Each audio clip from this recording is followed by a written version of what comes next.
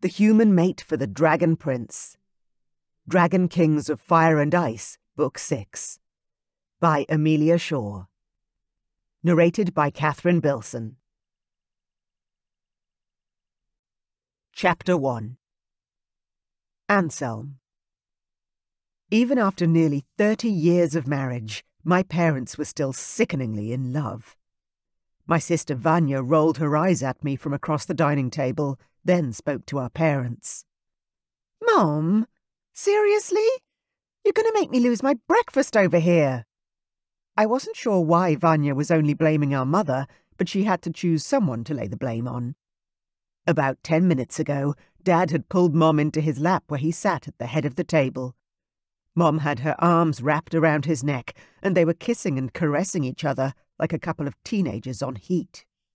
Mom sighed loudly and managed to climb out of her husband's arms and stand up. Then she straightened her long-sleeved royal purple dress and glared at my sister. "When you find your mate one day, young lady, you'll know what it's like. Then hopefully you'll stop pestering us." Dad laughed. "Then it'll be our turn to gripe at you." "Yeah, promises, my unmarried sister grumped. Speaking of mates. "Hey, Dad, can I have a chat with you after breakfast about something?" My father, King Stavrok, was still a strong, large man. He'd kept the people in our kingdom fed and safe for the entirety of his reign. But to me, he was Dad. The most loyal family man I'd ever known. Dad looked up at me, his eyebrows slightly raised. He knew what I was asking for. A conversation away from the females in our family. "Yes, of course, son," he agreed with a regal nod, then his characteristic grin. We finished breakfast, and my sister Vanya left the dining room alongside our mother. They were chatting about going to visit our other sister, Jessa. She lived at Uncle Eric and Aunt Marianne's castle in the Black Mountains. Jessa had married their oldest son, and the couple stayed there most of the time. Jessa enjoyed the company of her mother-in-law, Marianne, and the Queen's penchant to predict the future and cast spells. It also made sense to learn the way of their kingdom, as Jessa would one day be their queen, as I would one day be the leader of our kingdom. A daunting prospect, and a hard act to follow.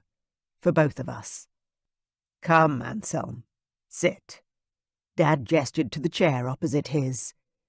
He'd moved away from the dining room table and closer to the fireplace, the castle warm considering it was snowing outside. I sat where my father dictated and waited for him to begin the conversation. He chuckled, the sound rough yet joyous. My childhood had been filled with that sound, and to this day it still made me smile. "You wanted to chat, son. What's on your mind? Hit me." I opened my mouth to begin the speech I'd rehearsed 100 times, then words failed me. I slammed my mouth shut again, self-annoyance making my jaw clench. Dad laughed again. "Would you like me to guess?" "No, it's just, I haven't said this out loud before, and I'm afraid how it's going to sound." The idea of appearing weak or cowardly in front of my father was one of my greatest fears. King Stavrok was a legend. A warrior. A man who'd saved the North and defended the South. A king who loved his people and whose people loved him back. He wasn't just a hard act to follow. He was impossible. Dad sighed and settled deeper into the cushions of his armchair. "I don't want you to ever be worried about speaking to me. I love you, no matter what." My parents' ability to embarrass me out of nowhere always surprised me. Not that I was ungrateful for their unconditional support and love. My siblings and I were lucky, and we knew it. But Dad always managed to hit me with a comment like that, out of the blue. Always. I was almost 30 years old, and yet I felt as small as I did when I was 5 years old, still seeking my father's approval. "Thanks, Dad," I managed to get out. "I love you too. It's just that..." "What?" I was lonely, on a level I couldn't even express. Even though I was always surrounded, the gnawing feeling never went away. Even with thousands of people in the village and hundreds of servants within the castle. Even with parents who were overly affectionate and often stifling in their love for me. Even with sisters that I was closer to than anyone else on the planet, I was lonely. I need my mate. There. I'd said it. Dad's eyebrows flicked up as though my answer had surprised him. Then he nodded. Yes, I remember that feeling too well. Sucked balls. And not in the good way. I practically choked on my tongue hearing the expression exit my father's mouth, then coughed to try and clear my throat again. Once again, my dad had shocked me. Yeah, it does. Dad nodded, turning his head to stare off into the fireplace. I was 35 when I met your mother. I was going insane with my need for a mate. It didn't matter who crawled into my bed or how much I ignored the feeling, the anger, the unrest. It grew and grew until there was nothing else that mattered. I wasn't sure I'd gotten that bad yet, but my future wasn't looking pretty. The depression was beginning to win, and I wasn't sure I had the strength to push it away any longer. I sat a little straighter, getting to the point of this chat faster than I'd expected to. I know you credit Aunt Marianne with you finding Mum in the human realm, but do you think it's possible for me to just cross the veil and find her? The human world was 1,000 times bigger than our hidden realm. My father, a dragon king, had been given a mental map to find his fated mate, Lucy, a human, and my mother. I wasn't sure I was going to be as lucky. You know, your Mom and Vanya are flying over to visit Jessa this afternoon. Why don't we all go? If we were going to visit Jessa, then we were going to the Black Mountains, to Marianne and Eric's kingdom. They should all be there, and I'd have the chance to ask the sorceress myself. I slid forward on my seat. You think Aunt Marianne would help me? Dad shrugged his massive shoulders. It can't hurt to ask. I sighed, feeling the weight of disappointment already pressing down on me. You don't think she'll be able to see anything, do you? Dad stood up and I followed suit, jumping to my feet. He clapped me on the shoulder, the way he did when he was trying to encourage me to go forward with something. Marianne isn't a crystal ball, son. She doesn't have a lot of control over her visions, or so she says. You can't just rub her head and get an answer. But you can certainly ask and hope that she sees something that will help you. Hope soared in my heart for the first time in too long. Thank you, Father. Dad walked toward the door. I stepped in alongside him. I'll let your mother know that we'll all go for the visit today. So go and pack, and I'll send a message to Eric as well. His castle is about to become considerably fuller. I chuckled and ran off to pack for a few days away. If Dad had his way, we'd all fly in our dragon form, and he'd carry Mother to the Black Mountains. Our luggage would go via horse and carriage and arrive this evening. Within the hour, we were all packed. The carriage was on its way, and we were all standing on the balcony atop the North Tower. You know, this is where your father landed when he brought me home that first time, Mom said, sighing with remembrance. Vanya rolled her eyes. He kidnapped you, Mom. No point sugarcoating it. Mom laughed, her body shaking with the motion. Oh, don't worry. I've never forgotten that part of the story. I know it's not modern or very feminist, but damn, I loved the fact that your father couldn't control his dragon around me, and he had no choice but to take me away. Vanya put her hand on her hip and glared at her. What did I say about sugarcoating things? Mom grinned, her blue eyes lighting up with joy. Okay, I was pretty pissed off to begin with. But there's nothing like being the sole focus of a man like your father. You'll see. One day. Vanya groaned and stepped up to the ledge. I'm out. See you all there. My sister threw off her fur robe, revealing her naked form. Then she jumped, launching herself into the air and shifting as she went. Her wings extended out as she swooped low over the kingdom, then flew high in the direction of the Black Mountains. My father chuckled and stepped closer to my mother. "I'll shift, then you climb on my back." She nodded and walked over to me, giving my father room to shift into his dragon so he could carry her for the trip. Our mother was human, so I was grateful, as were all my siblings, that we had inherited our father's shifting abilities. We could all shift and fly just as strongly as any full-blooded dragon we knew. Despite my mixed blood, our people loved our mother and had accepted me as the heir to the throne. I stared at her for a moment, taking in the look of love on her face as she watched my father ready to shift.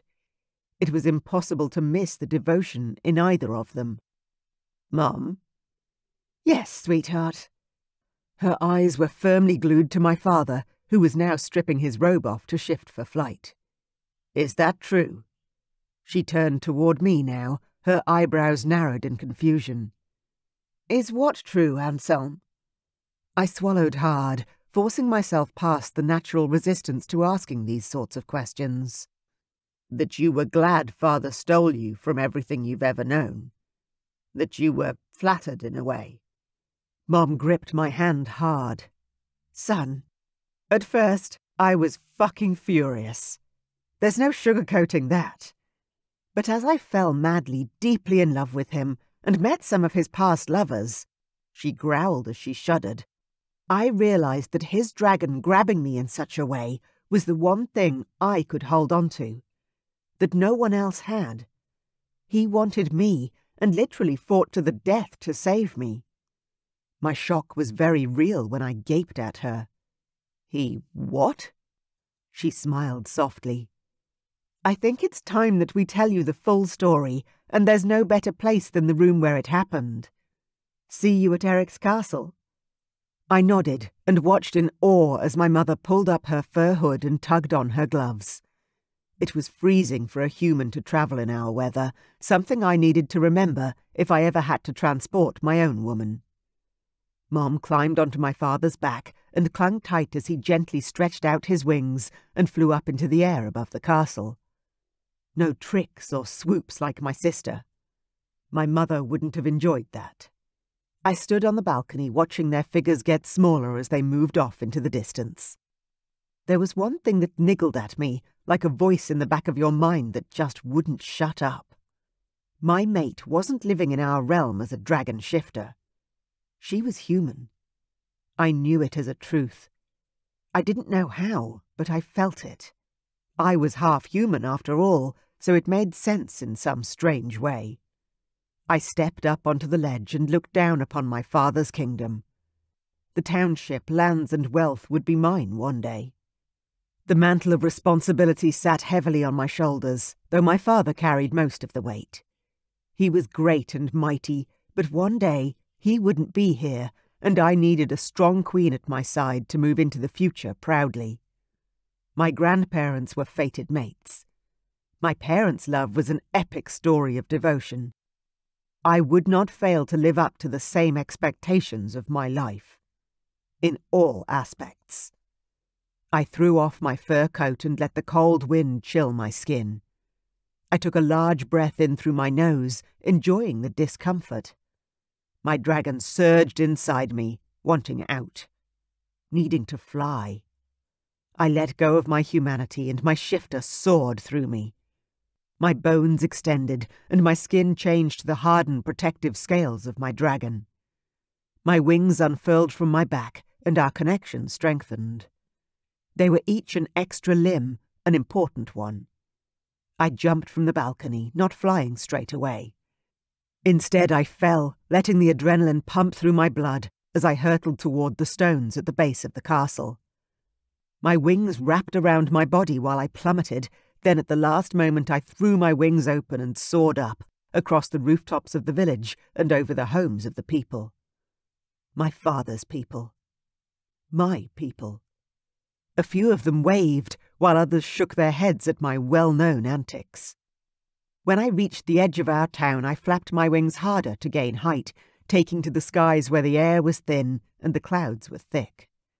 It was time to talk to the sorceress and see if she could help me find the future I hoped was waiting for me.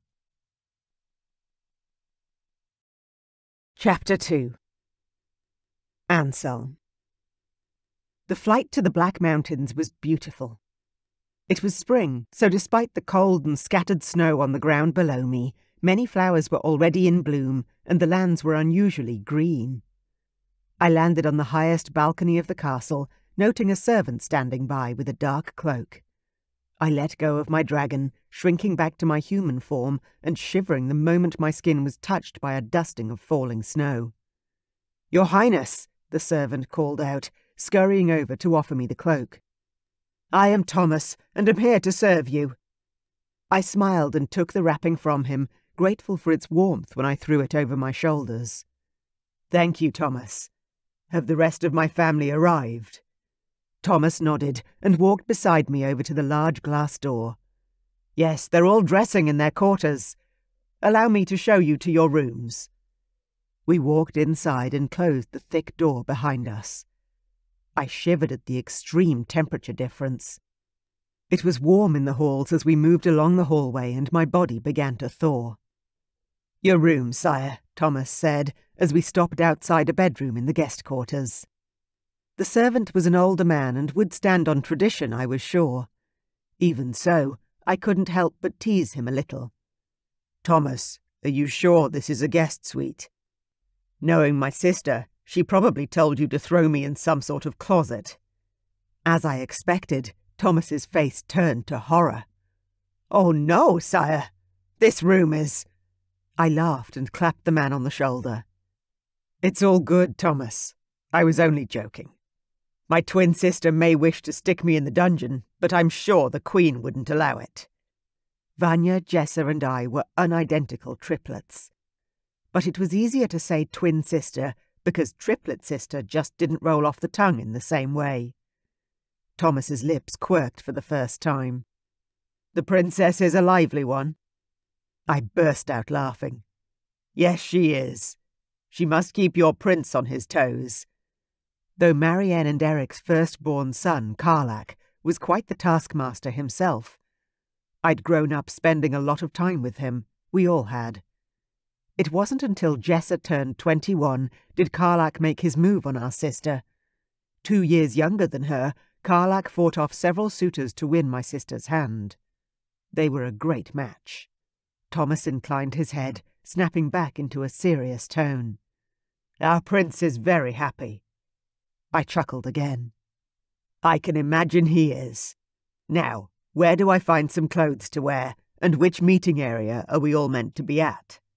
Thomas showed me where some of Prince Karlak's clothes had been laid out for me inside the bedroom I'd been assigned.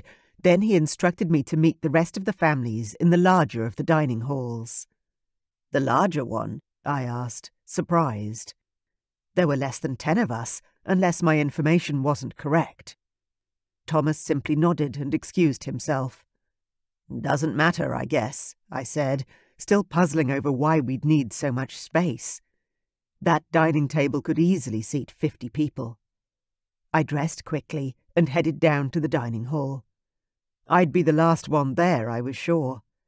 Whenever I flew here, I took my time, enjoying the freedom of flying in my dragon form. When I stepped up to the entryway and a servant opened the door for me, my assumption proved correct. "Late as always," Jessa declared, waddling toward me.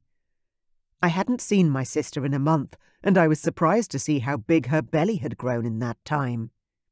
"You look ready to pop, sister dearest," I said, reaching out to rub her belly before putting my arm around her for a hug. She laughed and shoved at me. "I wish I was. Unfortunately, our doctor thinks there's more than one of these monsters inside of me." I grinned at her. "I'm not surprised. You always were the most like Mother." Mother had given birth to us triplets, then our younger brother, Ian. Surely a multiple birth for Jessa and Vanya was in the cards. Jessa heaved a huge sigh. Yeah. Jessa and Karlak had been married over 7 years. It had shocked everyone that they'd waited so long to birth the next generation, but I had the feeling she'd felt guilty leaving Vanya and I so far behind. I dropped a kiss on her cheek. "I'm really happy for you, sis. You deserve the world."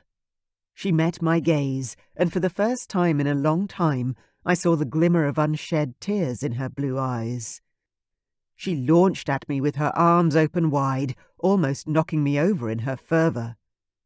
"Whoa," I laughed, gripping her so we both didn't topple over. "I want the same happiness for you." She whispered the words in my ear, holding me tight. I sighed and hugged her tighter, my heart aching at the love I felt for her. One day. We pulled apart, and that's when I realised the party was larger than just the two royal families.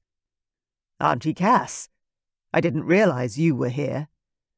I walked forward to greet the large party standing next to the huge dining table, laden with morning tea. Fruits and cheeses, drinks and breads. I hugged my father's cousin and our hosts. "Hello, Aunt Marianne," I said, giving her a squeeze before moving on to shake hands with Uncle Eric and Cass's two sons, Theo and Bernie.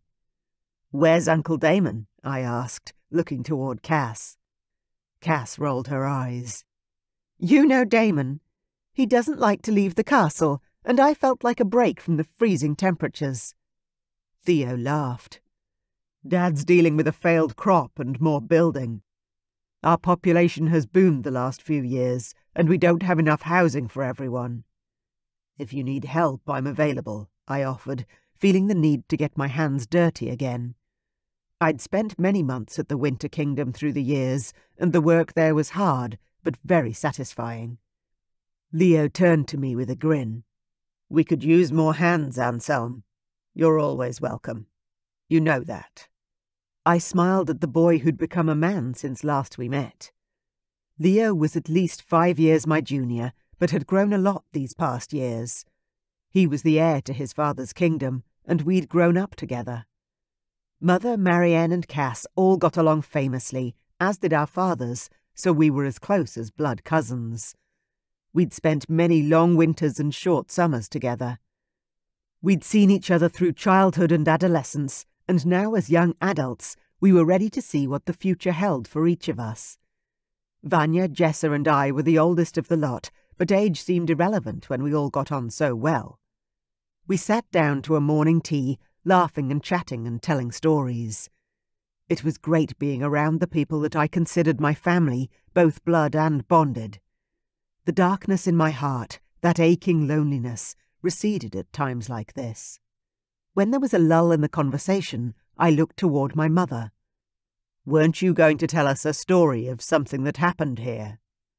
Mom's eyes widened, then she nodded. "Yes." She turned to my father, who was seated beside her. "I told Anselm that you once fought to the death to save me. Would you like to tell the story?" My father's surprise was a palpable thing. His eyes widened, then he stared at my mother, speechless. She turned back to me to explain his reaction. The three of us, Stavrok, Marianne and I, agreed we'd never tell you all this story, but I think it's time. Now I was more confused than ever. I stared at my father, who was still as silent as I'd ever seen him, and was staring at Mom with a quizzical frown bending his brows. Finally, he spoke. "Lucy, I trust you with my life, so if you think it's a good idea to tell the children." "As long as it's okay with you also, Marianne," Mom asked, casting her question across the table toward my aunt. Marianne and Eric stared at each other for a long moment, then they nodded in unison. "What on earth is going on?" Jessa demanded, crossing her arms over her large belly.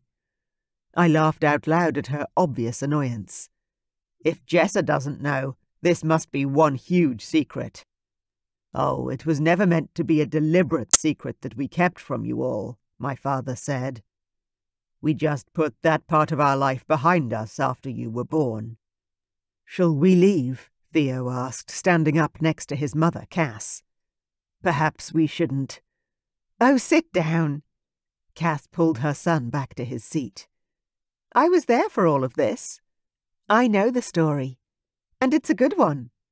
So go on, Stavrok. Tell it. My father, now in his mid-60s, sighed heavily as he sat back in his chair and began to tell us all his story. It feels like yesterday, but 31 years ago, I was unmated. Cass slid forward and interjected. Other than Damon, he was the only unmarried king, and the elders wanted him to hurry up and find his queen. I smiled at my dad's cousin. Cass had often looked after us when we were little, and I had great affection for her. Yes, anyway. I held a dinner at the castle, and all the kings came, including Marianne and... Dad glanced toward Marianne, who finally joined in the conversation. My first husband, King Magnic. My half-brother, Eric said. Silence descended, and my sisters and I looked at each other, gobsmacked. Marianne had been married to King Eric's older brother. Seriously? Barry asked, the youngest of Cass's sons. Cass flicked her son in the arm. Yes, seriously. What happened? I asked, a sudden tightness in my chest squeezing a little harder. Mother had pushed for this story to come to light for me, and I wasn't going to miss any of the important details. The older adults exchanged glances, then Marianne spoke. Magnic was a power-hungry, evil man. He wanted Stavrok's lands as well as his own, and when he found that he couldn't buy the lands from him... Of course not! Vanya exclaimed, sounding horrified at the idea that our father would sell even a small part of our precious home. Why would Dad sell our land to any of the other kings? How ridiculous! Exactly, Marianne said with a small smile. But Magnic wouldn't be put off. When I told Stavrok about Lucy, and he went and stole her away from the human realm. Thanks again for that, Marianne, Mom interjected with a grin. We all laughed, lightening the mood, though my stomach remained tight with expectation. I had a feeling I knew where this was headed. Magnic took Mother, didn't he? I asked. I stared at Marianne, who nodded, her cheeks darkening with a blush. Yes, and I'm sorry to say I didn't free her when I could have. Don't you dare blame yourself, Mom said, her tone brooking no argument. He was an abusive husband, and you helped me as much as you could.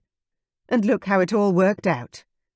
Mom gestured to the large table, filled with 2.5 generations of royal dragon bloodlines.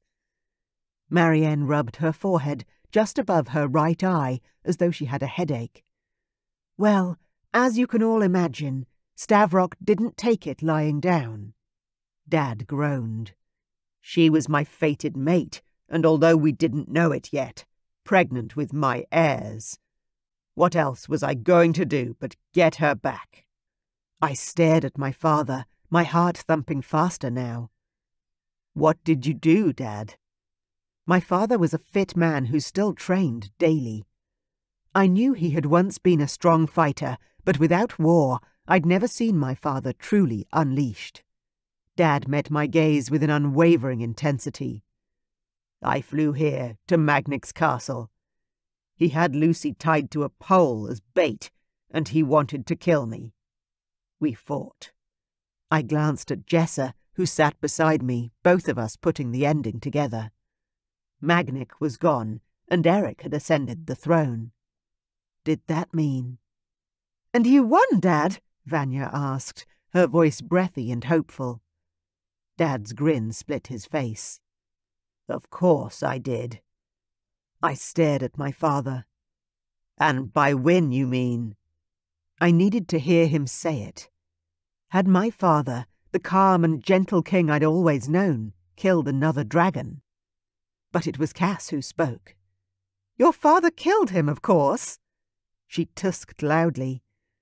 He took out those foolish humans who dared to kidnap and torture my sister-in-law, too. He what? It was Barry again, so Cass launched into another story featuring Marianne's foretelling, fated mates, and my father's protective nature. By the time that story was finished, Dad was actually looking embarrassed. Okay. You can start telling stories about something else now. Cass grinned at her cousin. Okay. Well, how about how you and Eric battled the wolves to save the Winter Kingdom? The wolves? I asked, staring at Cass for more information before turning back to study my father. Suddenly, I was seeing him in a whole new light. He had rescued my mother from what sounded like an abusive tyrant, fought off wolves. Oh, for pity's sake.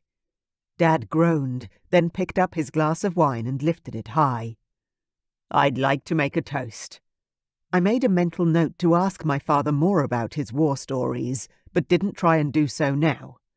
Instead, everyone at the table grabbed for their glass or filled it to the brim. Dad stood up and raised his wine glass high. To us, 3 of the royal families of fire and ice. Long may we find great love and defend our thrones, our lands and our families to the very end. Hear, hear.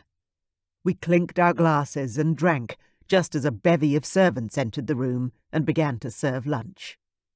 I glanced across the table at my mother, who was beaming with pride and happiness. It had always been hard to see my mom and dad as anything more than my parents. Even seeing them in their roles as king and queen sometimes felt strange to me. But now my eyes were open. They'd lived a whole life before we were born, and it had been filled with more danger and greater battles than I'd ever known. I could only hope that Marianne would set me on the same path as she had my father. The road to my mate and the love I so desperately craved. Chapter 3. Anselm. It was evening, after dinner and a day filled with laughter and games, that I finally managed to get Marianne alone. We were all relaxing in the small dining room, where the fire blazed and the alcohol flowed. I walked over to the sorceress, who was watching her son and daughter-in-law cuddle by the fireplace. "Aunt Marianne, may I speak to you for a moment?" She turned toward me, her eyes shimmering with her magic. "I've been waiting for you to come and speak to me, Anselm." I chuckled and crossed my arms over my chest to hide my sudden awkwardness. "Has my mother spoken to you, then?" She shook her head. "No, but I've been feeling a buzz about you all day. You want to speak to me about your future, don't you?" I nodded, my breath catching in my throat. "I do." She sighed. "I'm happy to help, Anselm, but you need to know I don't have a lot of control over what happens or what I see. I can be lucky, and the information is ready and waiting for me, but it's been a long time since I tapped into this sort of power." I gave her my full attention. "Please. I need to find out who she is. Then I can go find her." Marianne searched my eyes, a smile lifting her lips. "You're so like your father. His need for a mate tore him apart." I ran a hand through my already frazzled hair. I had been doing that a lot lately. The frustration was intense. "I haven't gotten that bad yet, I don't think. But it's getting there," I admitted. Marianne nodded once. "Give me a moment to tell Eric what we're doing, then we'll retreat to the library for a chat." I watched her go, then my gaze fell on my mother, who was watching me intently. I smiled reassuringly and nodded, hopefully communicating correctly that Marianne had offered to help. I wasn't reassured, however. I was worried. Terrified, in fact, that she wouldn't be able to help me. Marianne was my last hope, and if she couldn't see anything, then that would leave me with nothing but this gnawing depression that ate at my heart and grew larger every day. When Marianne came back, she took my arm and led me into the hallway, down a little way, then into the library. It was a huge room, the space lined with walls and walls of full bookcases. I smiled as I looked around the room. "I see why Jessa loves it here so much. She always did love reading. She must spend all day in here." Marianne smiled. "Yes, she does. Now, come sit by the fire." The lights in here were dim and the room quiet. I shivered as a premonition stole over me. This was the perfect place for a future reading. I followed her to the chairs by the fireplace and sat where she told me to. "How do we do this?" I asked, assuming she'd whip out some sort of spell book or crystal ball to help her see the future. "I just set my intent to help you find your mate, then I hold one of your hands and tune into the magic. If there's an answer there, it will come to me." If. One of the worst words I knew. "Okay," I said, ready to give her my hand whenever she asked for it. Marianne closed her eyes for a long moment. I stared at her and waited, holding my breath and counting the loud thumping of my heart in my chest. 1 ka-thump. 2 ka-thump. 3. Then her eyes popped open, the irises swirling with a purple mist I'd never seen before. Aunt Marianne looked so different to her usual self, I couldn't control my sharp intake of breath. Whoa, that's incredible. "Give me your hand." She slid to the edge of her chair. I mirrored her move and shifted forward, then reached out for her outstretched hand. The moment our palms connected, electricity shot through me, and I was blinded. I closed my eyes, and inside my mind I saw images. Visions of the past. A drunken moment in time. A night I wished to forget. A night I hadn't been able to forget, no matter how hard I tried. I wanted to wish the vision away, and yet I couldn't. There she was, the woman I'd tried so hard to forget. Kayla. Marianne hissed, almost like she was in pain, then she let go of my hand, and everything snapped away. I opened my eyes, not even realizing that I'd closed them. "Did you see what I saw?" I asked. My voice sounded hoarse, as if I'd been shouting. "You know your fated mate. You've already been with her. Oh my! You have to go!" she cried out, jumping to her feet. "Now!" "I have to go," I repeated, rising like she had. She gave me a shove in the center of my chest, then turned me toward the door. "Your mate needs you. Desperately. It's a matter of life and death, Anselm. She isn't going to survive the—" Marianne shook her head, as though she didn't want to say any more. Automatically I raced for the door before I stopped and twisted around. "What are you saying, Marianne?" She couldn't mean that Kayla was my fated mate. That was impossible. And was she in danger? Was she dying? I felt ragged from the emotions that rushed through me, but I didn't even understand them, let alone be able to process the news. How can I not have known my own mate? "The human woman from the bar," she said, her voice sounding a little strange. "She is your mate, but you didn't recognize her when you should have. She blames you for leaving. Oh my. Anselm, you really screwed that up. You need to go to her. Now. Before it's too late." She didn't need to tell me again. With the shock of her revelation echoing in my mind, I started running, back to the room where our families were. My parents were on their feet the moment I entered. I called out to them from the doorway. "I have to go." "Where to?" Mom asked. "The human realm. I have to." I ran a hand through my hair, feeling despair claw at me. Of all the women to have wronged. Marianne burst into the room. "Anselm, you need to go. Tonight. Now." I turned to the sorceress, finally seeing the full might of her power that everyone talked about. It rippled around her, a palpable thing in this moment. "Where is she? Where can I find her?" "She's at home," Marianne said. Here."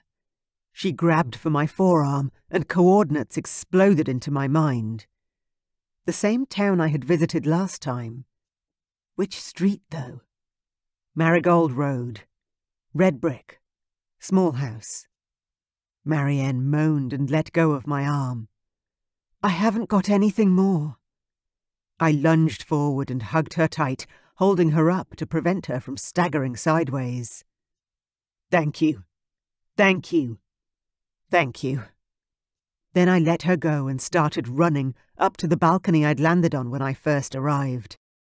I reached the large glass doors and began undressing faster than I ever had before. My dad was hard on my heels. I'll come with you. I turned around as I unbuttoned my shirt and tossed it to the carpet in my haste.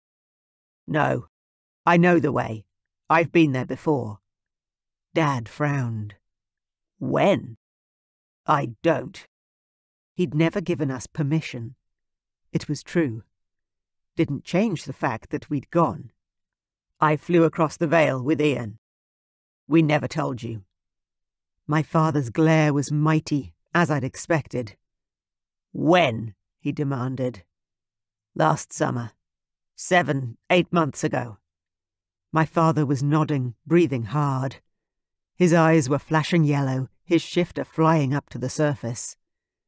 He was trying to control his temper, but I just didn't have time for this. Dad, when I get back, you can sit me down and lecture me. Punish me. I don't care. But I have to go. Now.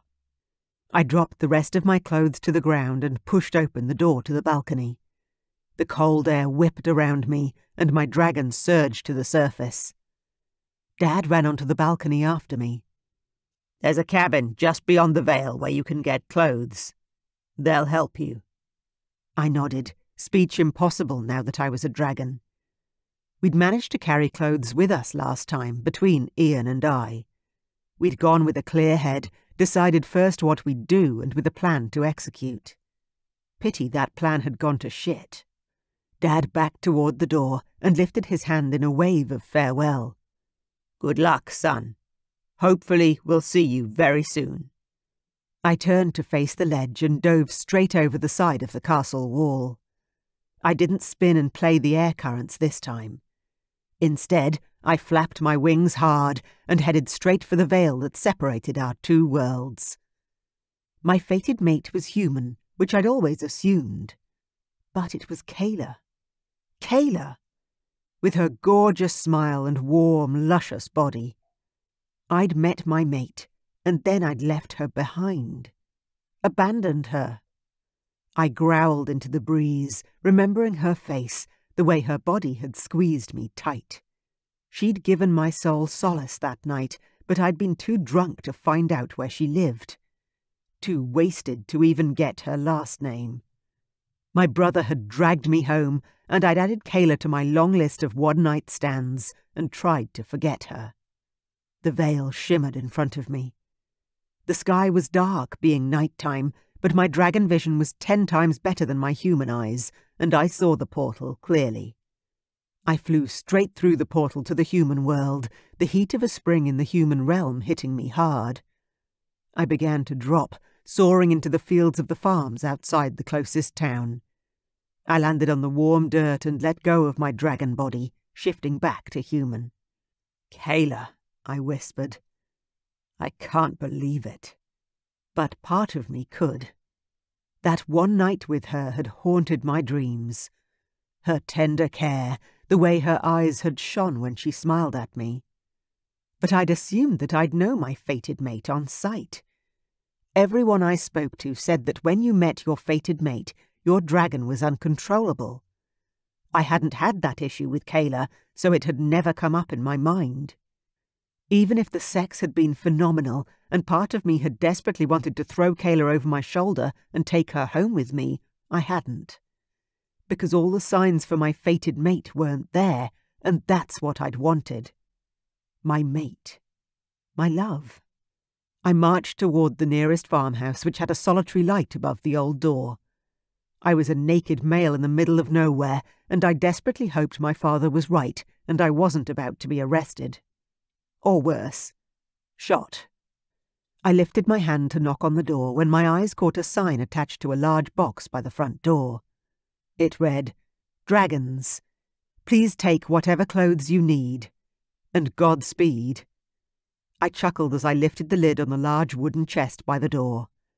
Inside were neatly folded shirts, pants, jeans, and jackets. I grabbed what I needed. A pair of jeans that were a little tight, and a light blue shirt, which was too big. They weren't perfect, but they were clothes. Those and a pair of boots were all I needed. I set off walking toward the nearby town, glad to have the time to think. To call it a town was probably too generous. It was more of a village, but even so, it had officially produced more fated mates for dragon royalty than anywhere else in the human realm. The list was growing. I began to tick them off as I walked. Mom, Sarah, Katerina, and now Kayla. Was there something special in the water around here? Or had fate decided it was time to mix more human blood into our dragon shifter lineage and allowed our mates to flourish in a place that was easy to access from our realm? I didn't have the answers, but I had a hell of a lot of questions. I continued walking down the road and into the town proper. The small, semi-identical houses lined the streets, and due to the lateness of the hour, most of the homes didn't have any lights flickering in the windows. I followed some strange sense of knowing that lay within me, walking past the centre of the town and then turning off the main road and down a side street. I was looking for a sign, quite literally, that would take me to Kayla's house. I walked past a food market that was currently dark and silent, then stepped past a butcher's shop and a bakery. I was about to cross the street and continue past the remaining shops on the other side, but there it was, right above my head. Marigold Road. My heart began to pound as I turned into Kayla's street and hurried on toward her home address.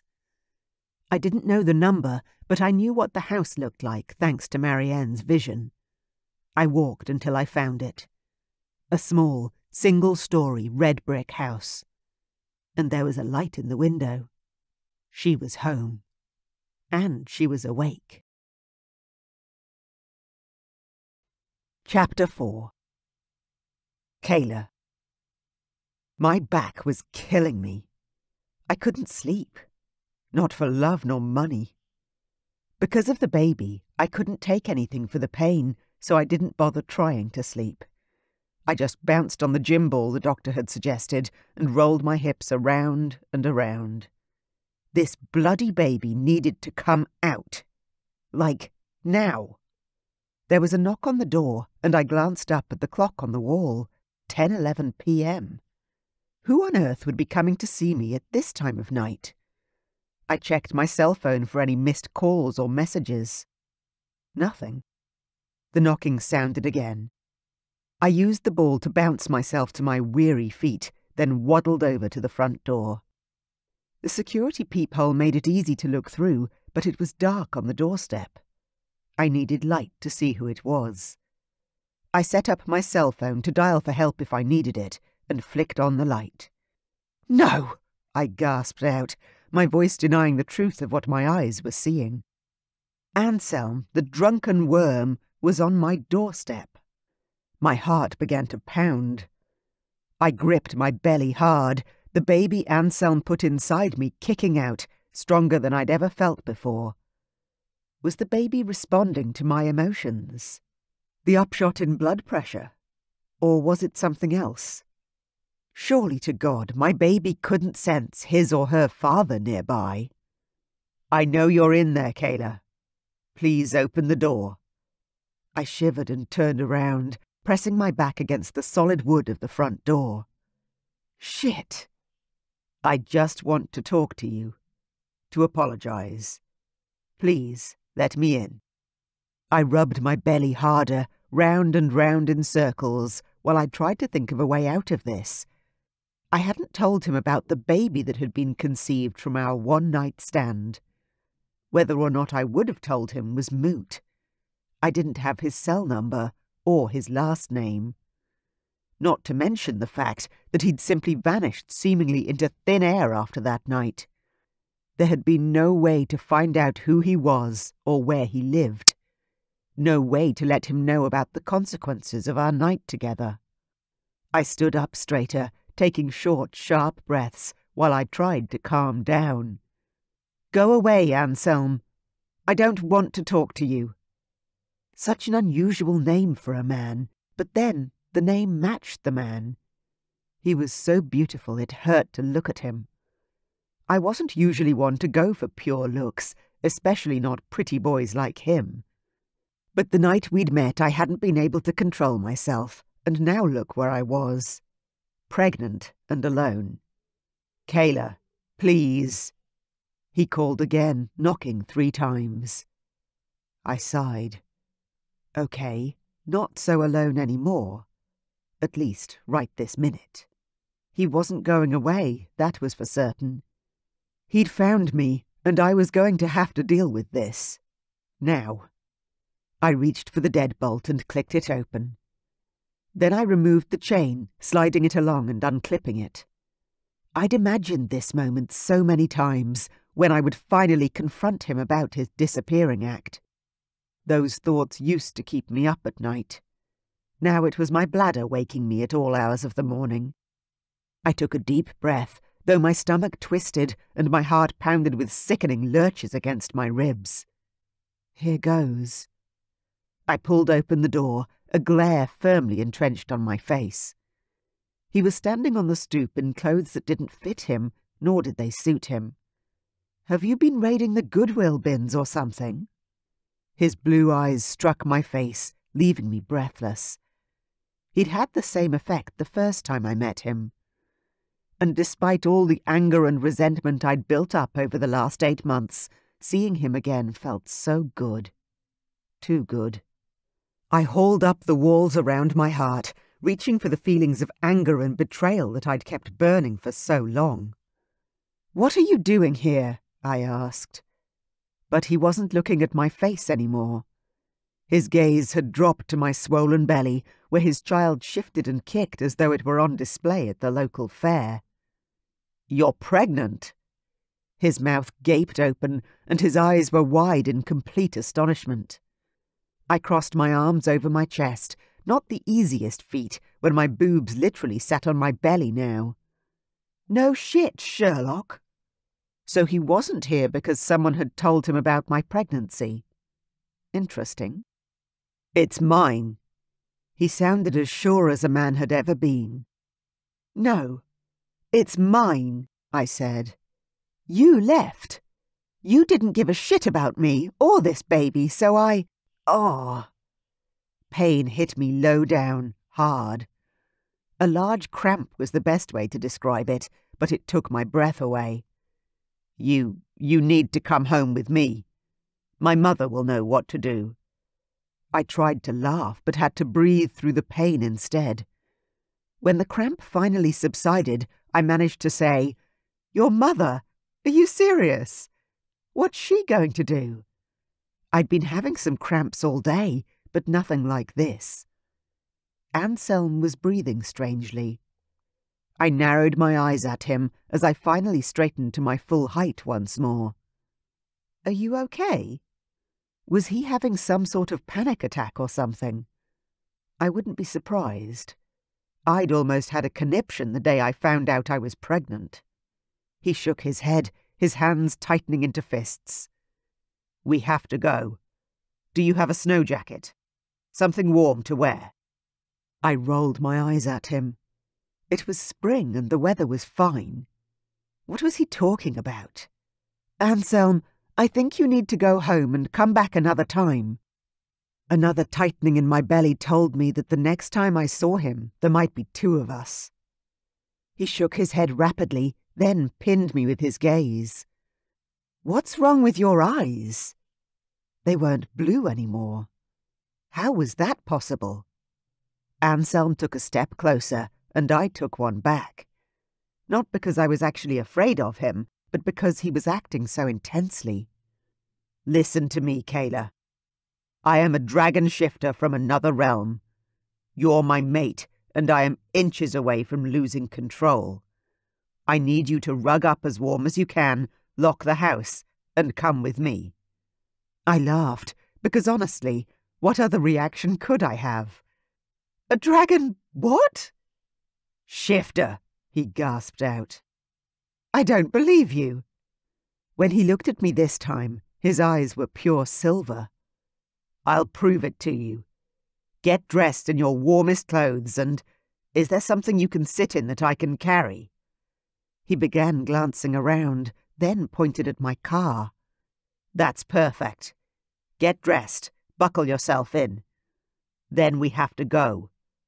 Why do I always fall for the crazy ones? There was only one thing for it, and that was to call his bluff. I threw my hands up in the air. "Fine. But when you don't turn into some fire-breathing dragon, you go away." He nodded strangely, his breathing rapid and fast. He was shaking like someone off their meds, and I slammed the door shut, just to make a point. I was not happy that he had just turned up out of the blue like this and started spouting nonsense at me. "Why, baby? Why?" I asked, then groaned as the baby kicked out at me. "Fine," I muttered. "But you know he's crazy." I waddled to my bedroom and pulled out my warmest jacket.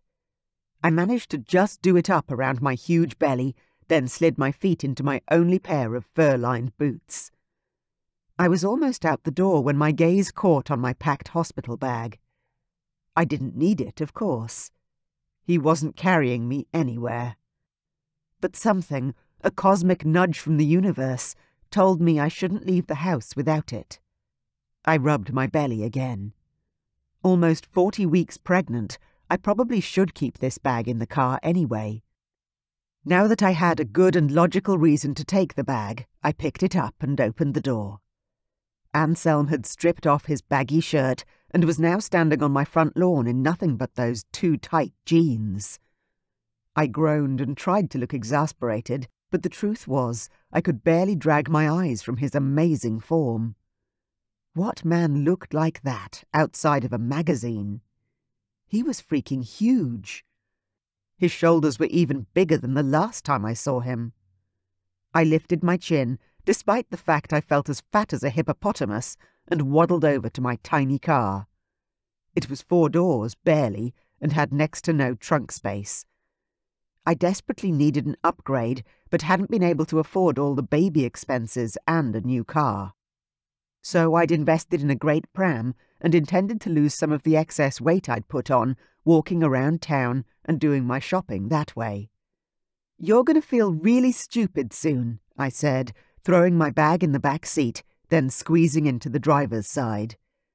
My spare keys were in the baby bag, so if he went any more nuts on me, I'd just drive away. Not easy with my belly almost touching the steering wheel, but I'd do it if I had to. The local police were only a few blocks away. I lifted the lever to slide the chair back, to give myself more room, then rubbed my belly slowly as I forced myself to take deep breaths. Even that small amount of exercise made me pant. Anselm dropped his face next to the window. "Buckle yourself in. And don't be afraid. I'll never let anything happen to you or our child." He was serious, and the tone he was using was beginning to worry me. "Okay," I managed. He was delusional, after all. He had to be. And the best way to prove to him that he was delusional was to ask him to show me the dragon and watch him fail. Right? I was sure that's what I'd seen on a TV show. Or something like it. Anselm stepped back, and I watched him through the side window. And what I saw wasn't possible. He began to change and transform. He grew so tall I couldn't see his head through the car's window, not that I wanted to see his head anyway. His belly was scaled and grey in colour, and his wings... Oh my God. No way. He has fucking wings. My heart pounded, and my baby rolled and kicked in seeming excitement. I hoped the kick of adrenaline wasn't hurting my baby at all. I reached for the door handle to try and get out, but Anselm took a step toward me, and I froze. Was it even him anymore? Would he recognize me? Or would he hurt me if I tried to run away? The dragon, because honestly, there was no other word to describe the creature that was standing right in front of me, flapped his wings and flew up into the air. I gulped down the scream that rose and closed my eyes. "It's gone. It's okay. It's gone." I rubbed my belly in calming circles, though my heart hammered loudly in my chest. Calm down. Calm down. A loud bang, like something had landed on the roof, made me scream out, terror shooting through my veins. I reached for the door handle and tried to push it open, but now a long talon held it closed, stretching over the top of the door and across the window. "No! No, no!" I pushed again and let out another yelp as the car lifted into the air. My arms flung out, pushing against the door and the seat beside me. I closed my eyes and began to chant. "This isn't happening! This isn't happening!" I was shaking with fear and knew I had to be in a dream. But God, did it feel real? I opened my eyes again and my jaw dropped. We were high, like really high in the air. My stomach swooped and I retched, trying not to be sick. There was a bottle of water beside me. I reached for it, my hands shaking as I popped the top and took a sip. Then another sip, trying to calm down. I put my seatbelt on, right? I checked, and I'd done that one strange thing he'd asked me to do. Thank God.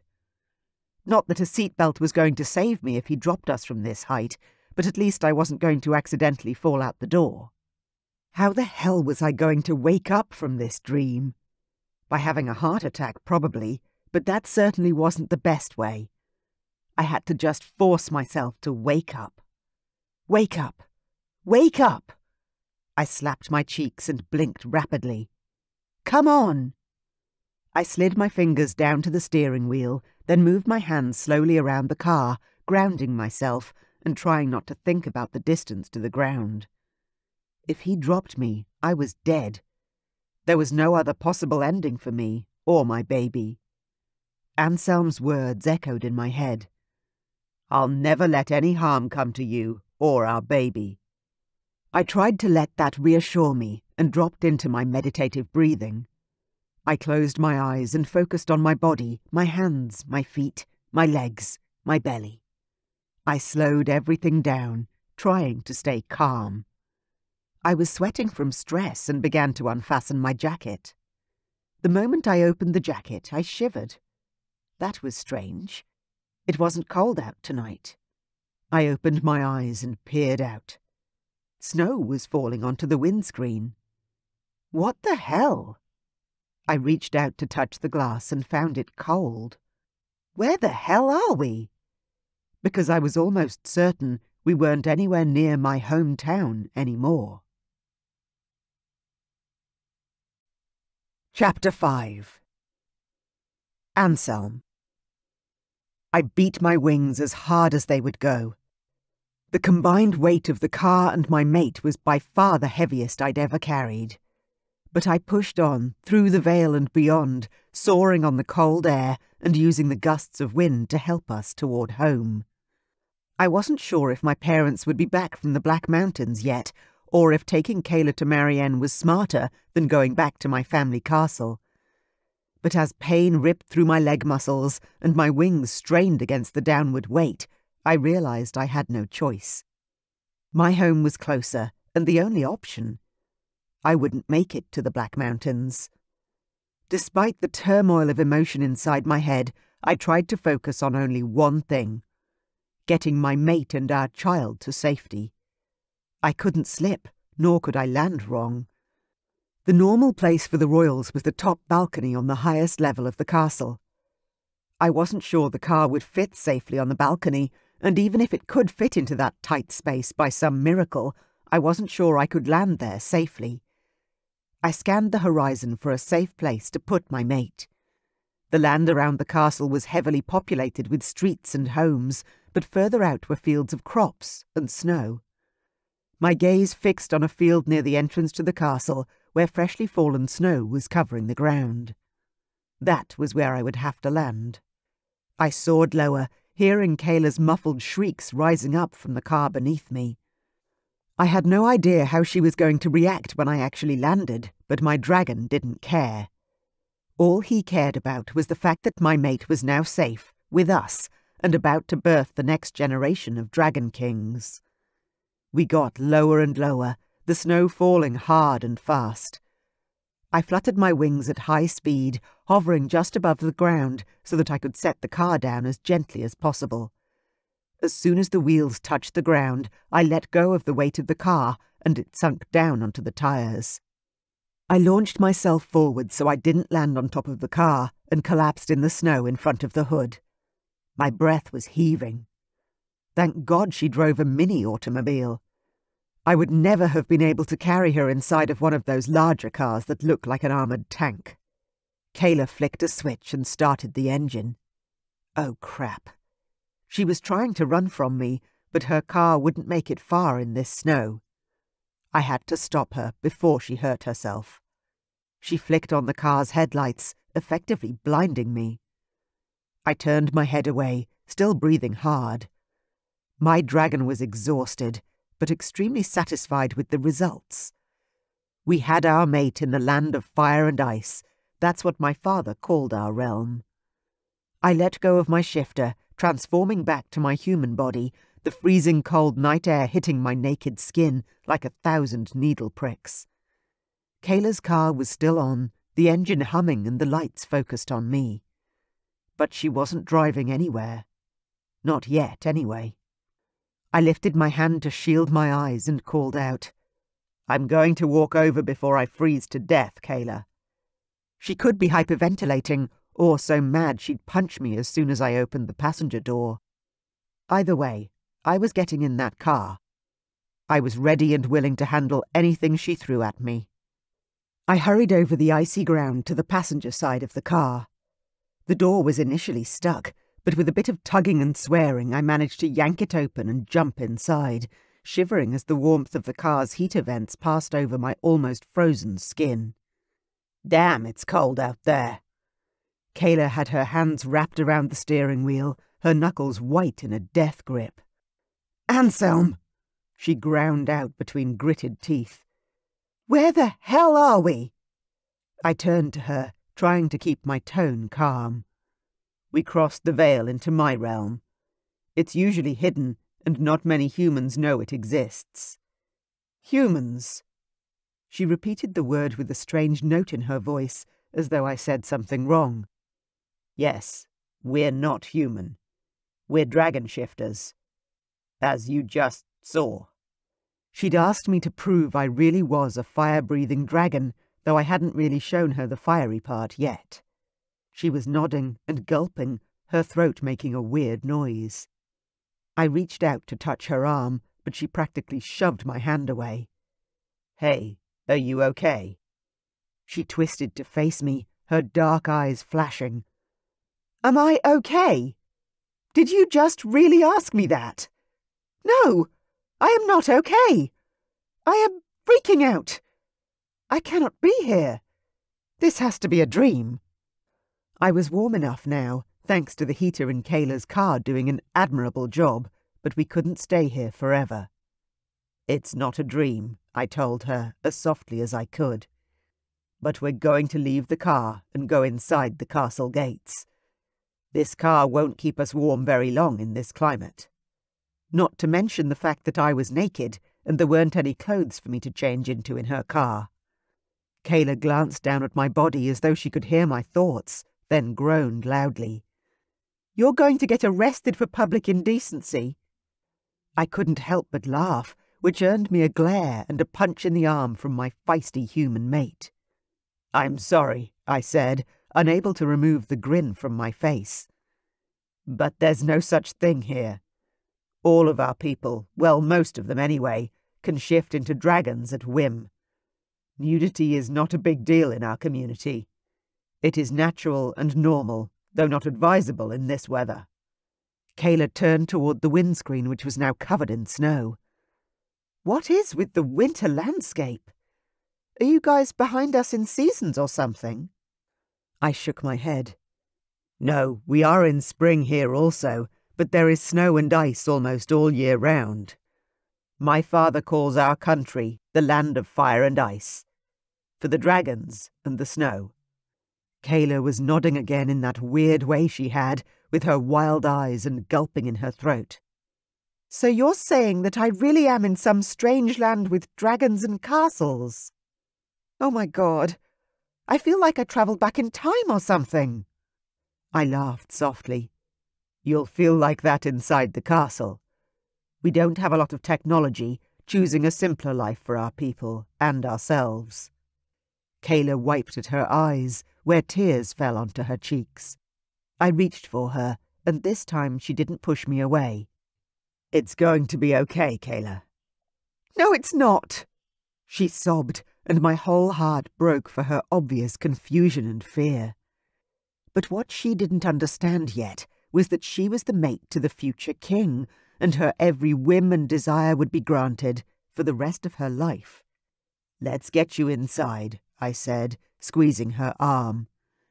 "You're probably exhausted and need a hot shower and a warm bed." "I'm not sleeping with you." "Ow." She grimaced, then rubbed her big belly. "Bloody baby is so ready to come out." I made a quick calculation in my head and came up with a scary number. "You'd be almost 9 months now, wouldn't you?" She lifted her head and looked into my eyes, and there I saw all the shadows and doubts that I would need to chase away. "Yes, I'm 39 weeks. I wasn't sure what that was in human terms, but it was very obvious that both my mate and her babe would be much happier when the pregnancy was over. "Well, neither of us wants you to have the baby in this tiny car, so how about you button your coat and we walk to the castle?" She wiped at her face, then reached for a tissue from the console to blow her nose. "What about you? Won't you freeze?" I shook my head. "My temperature runs hotter than a human. I'll be fine as long as I can get inside relatively soon." Dragon shifters in their human form could survive naked several hours in temperatures like this. Longer if we had to.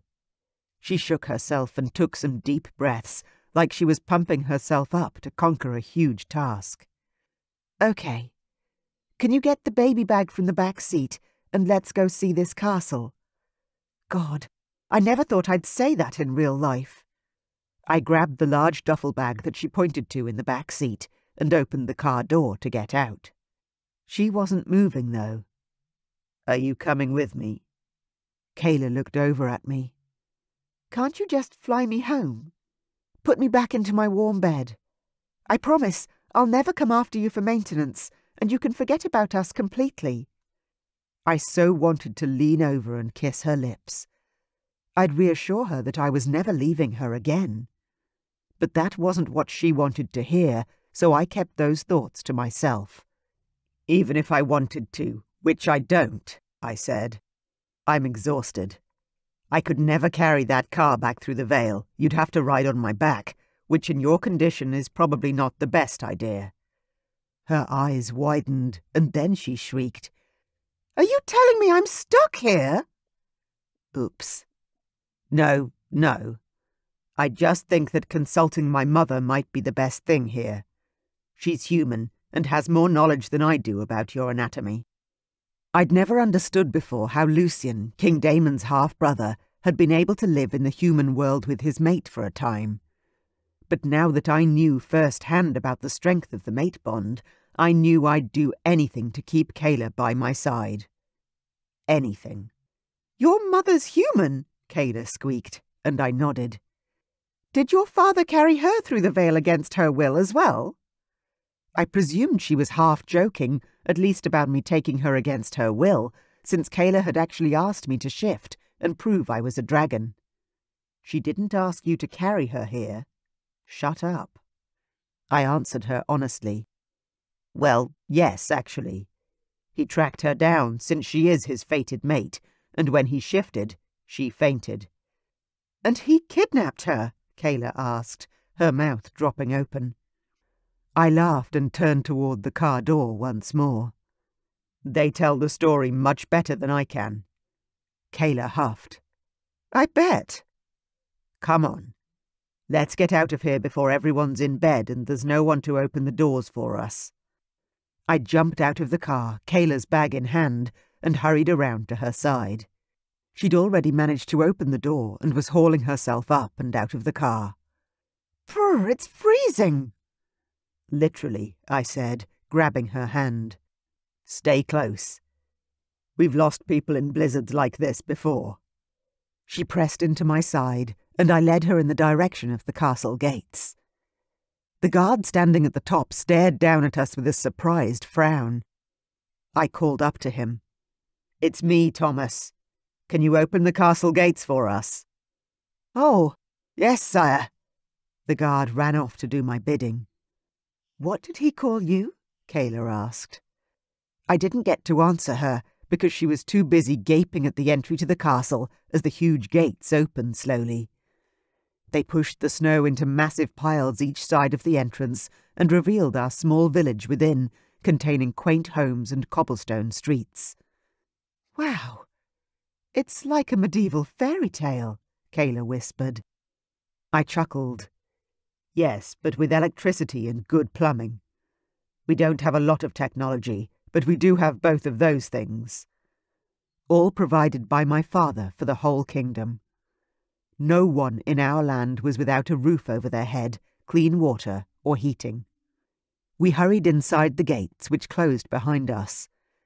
We didn't have a lot of enemies anymore, but my father still chose to keep everything secure, and we had guards on the walls all the time. "Sire," a guard called from the wall, then he threw down a long, fur-lined cloak. "Thank you," I called back, grabbing the thick robe and pulling it around my naked body.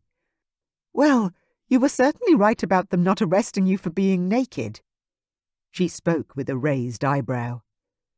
"Let's get up to the castle," I said, trying not to laugh. "Okay, but go slow." She grabbed onto the hand I offered her. "I'm not built to hustle at present." "Oh, of course." I put my arm around her and directed her through the streets of our town and up toward the castle. By the time we got to the top of the steps, she was huffing and puffing. "I hope it was worth all that trouble." "What?" I asked. "Getting me up here." She seemed to be gasping for air. I nodded. "It will be. The accommodations in the castle and the food alone are well worth the trip." She bent forward for a moment, rubbing her belly and breathing deep. "You okay?" She nodded, then stood straighter. "Yeah. I've been getting cramps for weeks now, but it never progresses into full labour."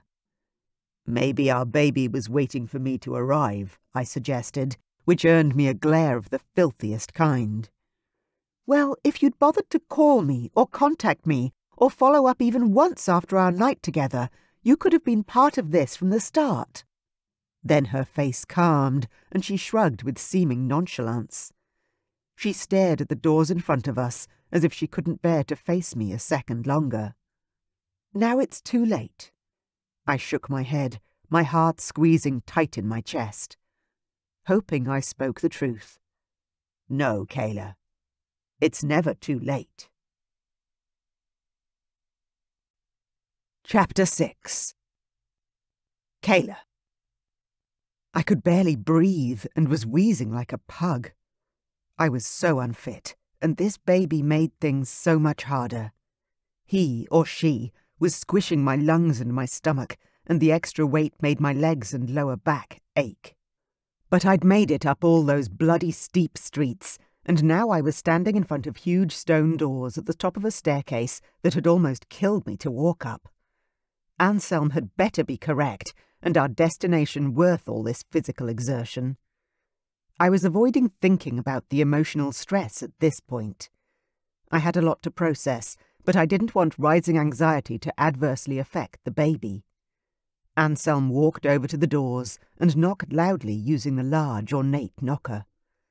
I quirked an eyebrow at him, aiming for humour, even though I still couldn't breathe properly. "You don't have a key?" He laughed. "This door can only be opened from the inside." Why would they do that? Security, maybe? The doors opened, and a man dressed in black robes stepped out into the snow. He looked like a servant, especially when he bowed low before he spoke. "Prince Anselm, we were not expecting you tonight, sire." Sire? Prince? Oh my God. No. Tell me you're not who they're saying you are. Anselm, the cheeky bugger, didn't answer the question. Instead, he grinned at me before putting an arm around my waist and drawing me inside. "Come on. It's much warmer in here." I forced my aching legs to keep moving and waddled into the foyer. Then I stopped and stared around the entrance area, shocked at how beautiful everything was. The floors were marble, and plush red carpets ran up an enormous staircase. "Where the hell are we?" "You actually live here?" I asked, but he wasn't listening. He was talking to the man who'd let us in the front door. I turned away from him and took my time absorbing my surroundings. The lights were dimmed, probably due to the late hour, and there was mostly silence in the background, but God, it was all so beautiful. Suddenly I yawned loudly, unable to help myself, and covered my mouth with my hand. The adrenaline from earlier was beginning to leach out of my system, and the fact that it was past midnight and I was practically 9 months pregnant began to weigh on me. When Anselm finished his conversation and walked over once more, I spoke up. "I'm sorry, but I think I need to lie down pretty soon." He nodded. "Of course. And please don't apologize. I imagine this has all been a lot to take in. The servants are getting my sister's room ready for you. It's next to mine, so if you need me during the night, I won't be far." He indicated with his hand that I should follow, so I did. I didn't need a fancy room. All I needed was one of the couches we passed and a blanket. I was practically falling asleep on my feet. Somehow my back wasn't sore anymore, and my body was relaxed, more than it had been in months. I had no idea how that was possible, since I'd done nothing but fight and scream while I was carried here, but it was true. Was it the cold air and unfamiliar environment that had shocked my system out of its aches and pains? Or was it something more complex? Something to do with the man, dragon, shifter, or whatever he was, who had brought me here and seemed determined to look after me and our baby. We walked down a long hallway, then Anselm stopped in front of a wooden door. "This is my sister Jessa's old room. Mine is there." He pointed at a door about 15 feet further down the hallway. I crossed my arms over my chest, suspicious as hell. "There's no adjoining door, right?" Not that a man like him would likely want to force himself on a woman who probably weighed more than he did, but still, I had to ask. He tilted his head and frowned at me. "Between siblings?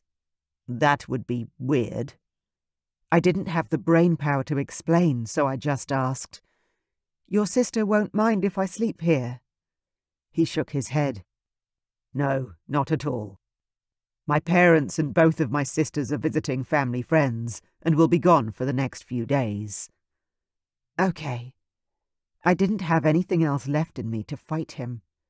There was a bed inside this room, and it was calling my name.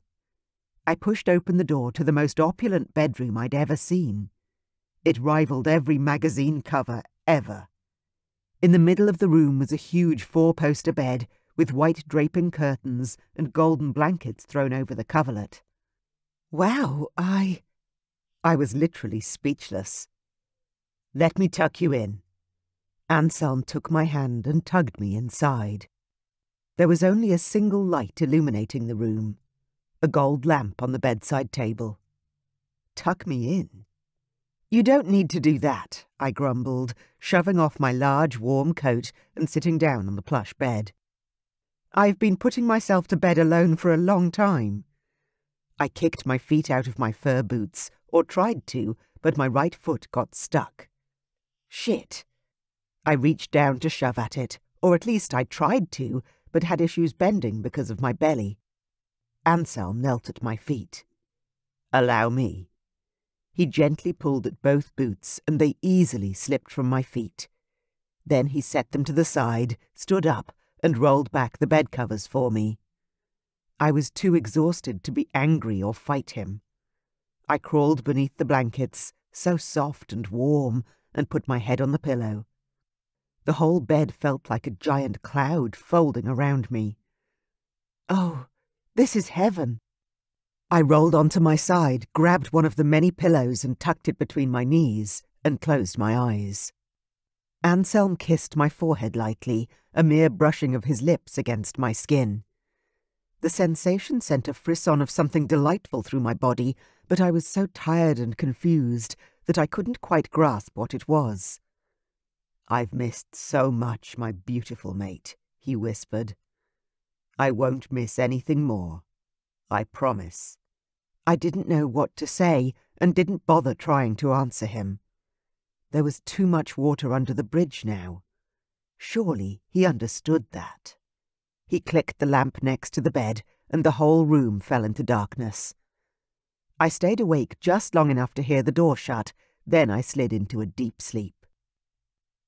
Waking up wrapped in a cloud couldn't feel better than the place I woke up in the next morning. For the first time in far too long, I'd had hours of uninterrupted sleep. Although my bladder was now screaming at me to get up and go to the bathroom, the rest of me was rested and relaxed. The baby shifted and kicked out, obviously frustrated about being trapped inside me. He or she really seemed determined to want to come out. "Okay, okay!" I groaned, throwing back the covers and rolling up to a standing position. The plush carpet beneath my toes was exquisite and made the plantar fasciitis I suffered from in the mornings so much easier to bear. I pushed open one of the doors off the bedroom and found the most amazing walk-in closet. It was huge, the size of my kitchen at home. I closed it because, unfortunately, not a single thing would fit me at present, even if I was the sort of girl to borrow and wear another woman's clothes. Behind the next door, I found what I was looking for. A huge white and gold bathroom extended out the length of the closet. It had a huge bath, a walk-in shower, and a large vanity with mirror. I waddled over to the toilet and quickly sat. Peeing all the time was one of the many things I didn't like about pregnancy. I finished up, washed my hands and contemplated a shower. But with no fresh clothes to put on, there really wasn't any point. As though someone had heard my thoughts, there was a knock at the bedroom door, then a woman called out, "Hello? Kayla?" I turned toward the friendly voice and walked back into the huge bedroom, which showed itself to be even bigger in the daylight. Seriously, who are these people? There was a woman laying long dresses on the bed. Rich fabrics with long sleeves and hoods that I assumed would assist to keep out the cold. Hello?" I answered. She turned and looked at me, her intelligent gaze taking in my size in a measured heartbeat. "I can definitely alter something of the Queen's to accommodate that belly. We need you to be comfortable, don't we?" Perhaps she was a dressmaker or a housekeeper. She looked about 50 with greying temples and her hair upswept into a bun on top of her head. "Do we?" I asked, walking back to the bed and sitting down once more, my feet still aching. I stretched my legs, rolling my ankles around and wishing for the pain to subside. "You must take a bath," she said. "It will help with your aches and pains. I will just take a few measurements, then I'll bring you back some clothes to wear." I reached out to touch the dresses she'd already brought me. "These are just beautiful." The woman, whose name I still didn't know, hummed with approval. "Yes, the Queen does have nice taste." "The Queen?" I repeated. Was she serious? "Yes. Anselm's mother, Lucy." The woman finally introduced herself. "I'm Sadie. My mother has been the housekeeper here since King Stavrok was a child." "Nice to meet you, Sadie," I said.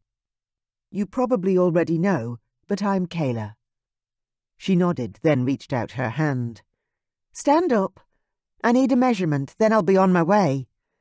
She whipped out a measuring tape, made a quick measure of my hip, belly and bust, then thrust the tape back into her pocket.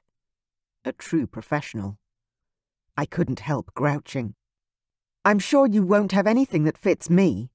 My original body was hard enough to dress, but my belly has just made everything twice as hard. I was a size 18 to 20 anyway, and once I'd gotten pregnant, my boobs had gone up 3 cup sizes." Sadie tusked with disapproval. "You humans, always worried about being too big. Your weight is a good thing. It gives you strength and sexuality, not to mention the ability to birth your babies well." I glanced down at my hands. I'd always been uncomfortable with my weight. No matter what I tried, it never changed. I didn't know what to say to her, so I just kept quiet. "I won't be long," Sadie said. "I'll draw you a bath and you can have a good soak. Then you can dress and go to breakfast with the prince."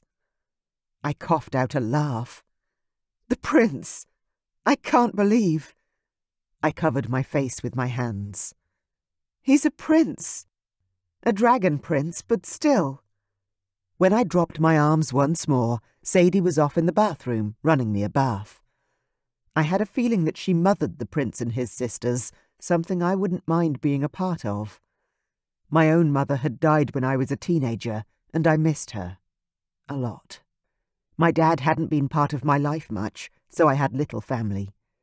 One of the many drawbacks about being single and pregnant, I hadn't had any family to lean on. Sadie bustled back into the room and picked up one of the dresses from the bed. The one that I'd been most drawn to. The ruby red. "The Queen is buxom, much like yourself," Sadie said, with a nod at my breasts. "Don't underestimate the power of a beautiful body in keeping a dragon mate happy."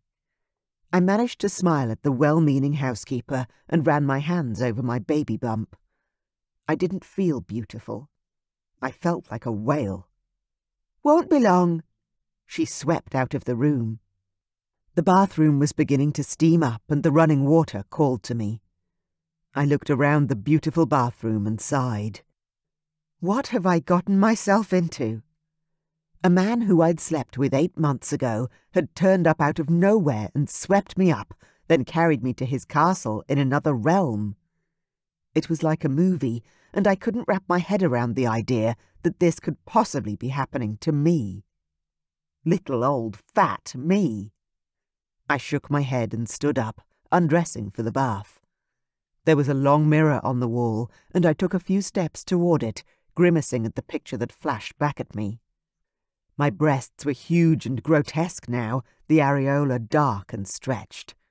My belly was gigantic, not a cute little bump like all the magazine women had.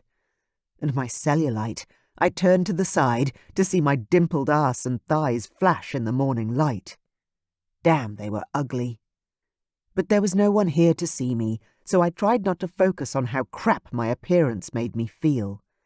Instead, I turned away from the mirror and carefully climbed into the huge bath. The warm water was like a huge hug, and I sighed as I swam over to the far side and turned over, letting myself relax into the warmth. My body was buoyed in the tub, and I floated in the bubbles, a huge feeling of relief washing over me. I lay there and enjoyed the luxury, because goodness knows when this dream was going to come to a crashing end. Chapter 7. Anselm. I slept like crap all night. I tossed and turned and ached and angered. My mate was in the castle. My mate! The woman I'd scoured the earth for was literally a few steps away, in the room next to mine. The fact that she was so close had actually given me some comfort, but regret ate at me like a disease. I could have gone back for her at any time. I could have tried to contact her after I'd left her that night. But no, I'd been too ashamed in relation to my behaviour, falling into bed with a human and not telling her who I really was. Too angry at my brother for dragging me away when I'd wanted to stay. So instead, I'd missed out on loving my mate for all these months that she needed me. I hadn't seen her grow large with my child. I'd been alone, and so had she. Today I would propose marriage, and we would alert my parents immediately. We could have a small ceremony in the castle straight away, which would hopefully make Kayla feel wanted and desired, even after I'd ignored her for so long. My child would be the next heir to our kingdom, and he or she deserved every possibility of happiness and security. I'd been told by Sadie this morning that she would take care of Kayla and make sure she was comfortable and dressed warmly. I hadn't even thought about her clothes or anything like that. Idiot. But I was grateful to have Sadie to think of such things in my mother's absence. You'd think after growing up with twin sisters, I'd know something of a woman's needs. Obviously not. A knock on my bedroom door was followed by the entrance of my personal servant, Manny. If he played his role correctly, Manny would run the household once I ascended the throne, something Manny was ever so nonchalant about. He walked in with his characteristic grin, as informal as my father's butler was formal. "So," he began, "the acorn doesn't fall far from the tree, does it, Your Highness?" I stood up and tugged on my vest. I'd dressed well today, knowing I would be proposing marriage. I didn't want to look like some sort of street urchin. "How do you mean?" Manny chuckled. "From what I've heard, King Stavrok stole Queen Lucy from the human realm when he found her. Now you've taken your own human.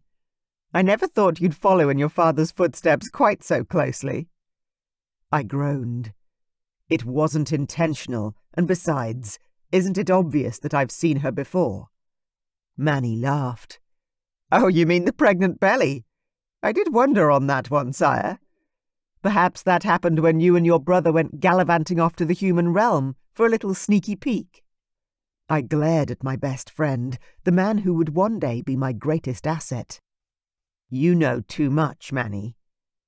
Once again the blue-eyed young man cackled with laughter. "Not much gets past me, sire. Now, I'm here with a message from Sadie, the woman who truly ran everything around here."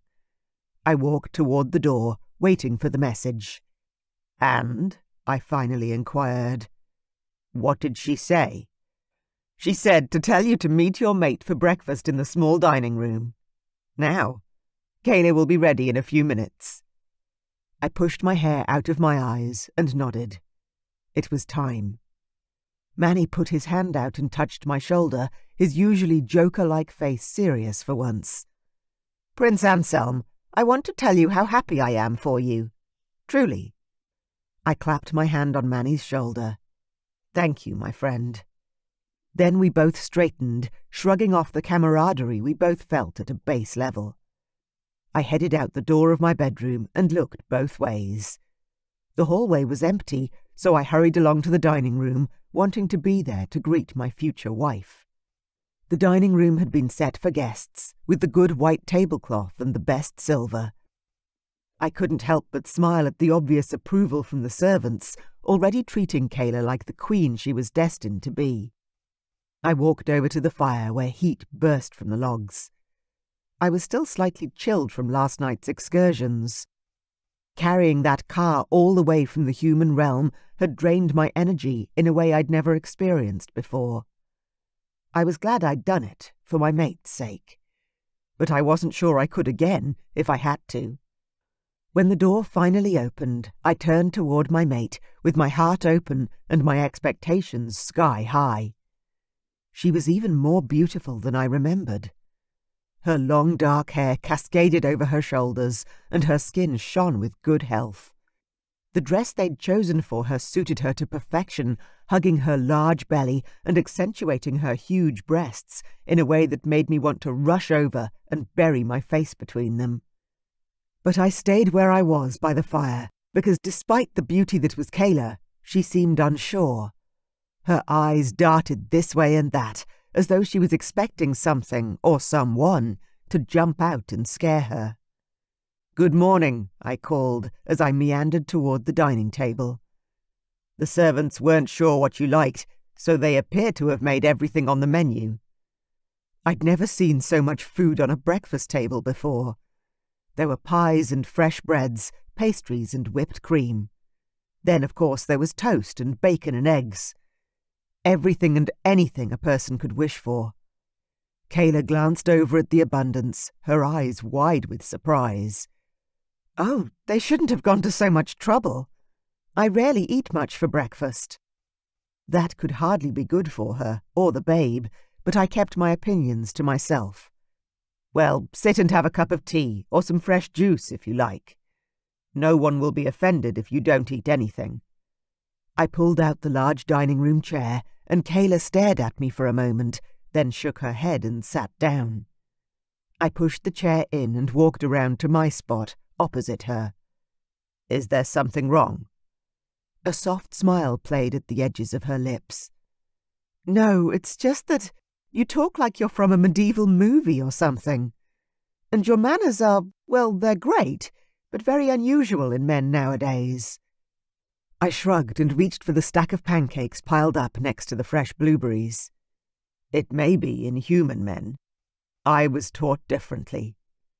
Kayla nodded, then reached for a slice of buttered toast. "You were taught to have one-night stands with human women, then abandon them. Got it." My cheeks flushed with the heat of shame. "You have no idea how ashamed I am of my behavior on that night, and since then." She shrugged, causing her breasts to bounce and draw my eye. "It doesn't matter now. What's done is done." "No, it's not," I urged her. "We can't go into the future with that hanging over our heads. I have to explain to you why I behaved that way." Kayla reached for the bottle of freshly squeezed juice. "Go for it." I clenched my jaw tight, then slowly released it. I should have been practicing this speech. Instead, I'd spent the night angry and alone. Now was not the time for regrets. I had to explain. I took a deep breath and said, "I mentioned last night about fated mates, did I not?" She shook her head. "No, you said I was your mate, or something. I was a little distracted by the whole dragon thing." I tried to smile at her, but my face was tight. "Yes, you are my mate, my fated mate. You are meant to be my life partner, and I am meant to be yours." She frowned at me. "You can't be serious." "I most definitely am." I reached for some of the berries and pulled them onto my plate. "The fated mate bond means that when I saw you, my dragon lost control and I had to shift. I had to bring you home with me." "Are you telling me you don't have a choice on this thing?" Her eyebrows were high and questioning. "That fate just points to me and goes, 'Hey, even if you don't love her and you're not attracted to her, go marry her.'" A growl rolled up and out of my chest. "I was attracted to you from the first moment I saw you, or I would never have put that baby in your belly." It was Kayla's turn to seem embarrassed, or that was what I assumed she was feeling, since her cheeks turned the same colour as her ruby-red dress. She reached for some fresh fruit and placed 3 pieces on her plate. "You were saying, go back to the night we met at the club." I ran a frazzled hand through my hair, quickly realising that unless something dramatically changed, I would not be proposing marriage to my mate this morning. I honestly thought this was going to be so much easier. "I've been waiting for my fated mate to appear for forever. I've felt incomplete, lonely, missing you." Kayla looked up from her plate, meeting my gaze. I could feel the intensity of that look right down to the soles of my feet, and the fact that she was at least hearing my words gave me some comfort. She wasn't speaking, so I continued. "I'd been told that when I met my mate I'd know. My dragon would take over, and I'd shift uncontrollably." Kayla sucked on a strawberry, making me ache. Then she said, "Sort of like last night. All that shaking and carrying on." "Exactly," I said, trying not to take offence at the way she pictured me. "Then why didn't that happen when I met you 8 months ago?" I sighed, opening my arms, palm up to show my confusion. "I'm not 100% sure, but I think it was because I was so intoxicated. My dragon was asleep. He couldn't sense you." Kayla gasped, then rubbed her belly. "Well, something was awake, because I got pregnant straight away." I nodded, a strange sort of pride blossoming in my chest. "Well, you're my fated mate. It makes sense that we are compatible in every way." The memories of the sex we'd shared that night had kept me company on many nights since then. I took a sip of my fruity wine, then the thought hit me. Humans knew more about their babies than we did. "Do you know what you're having? Is there more than one?" "More than one?" She gaped at me. "I bloody hope not." Then she went quiet. "I know I'm huge, but that doesn't mean it's twins." She looked crushed, and that was the last thing I'd meant to do. "Oh, I didn't mean to imply anything negative. I am a triplet, with my sisters Vanya and Jessa. I was only wondering in case the multiple birth thing is genetic." Kayla's hands rubbed over her huge belly, over and over. "No, I'm pretty sure there's only one. I've had several scans and they all showed just one baby." I nodded. That was a good thing, for a first birth especially. Mother didn't like to talk about it, but I was certain our birth hadn't been easy for her. "And do you know if it's a boy or a girl?" I asked, not even sure what answer I would prefer. She shook her head vehemently. "I wanted a surprise." I smiled. That was a great choice. Made the wait even more worthwhile. She was still rubbing her belly, almost like one would a magical lamp. "Are you going to continue with your story, or is that it? You met me and were so drunk you didn't realize I was your special mate person, then just disappeared forever in the morning." She was still angry, that was for sure. I had to try and explain better, make her believe how sorry I was. "My younger brother, Ian, came for me during the night. He woke me up and practically dragged me home." She narrowed her eyes at me. "Why would he do that?" "Because crossing the veil is forbidden, especially for a crown prince. We hadn't told our parents that we were going, and all hell would break loose if they found out." Kayla stood up slowly, her lips pulled tight. "I'm not feeling great, so if you don't mind, I think I'll go and lie down again." "Of course," I said, rushing to stand. "I'll walk you back to your room." "No." She pushed her hand out into the air, her voice forceful. "I need a bit of time to think." I could tell that nothing I'd said had made her feel any better. If anything, it seemed I may have made things worse. "Kayla, I wish I'd stayed until the morning and seen you in the early light.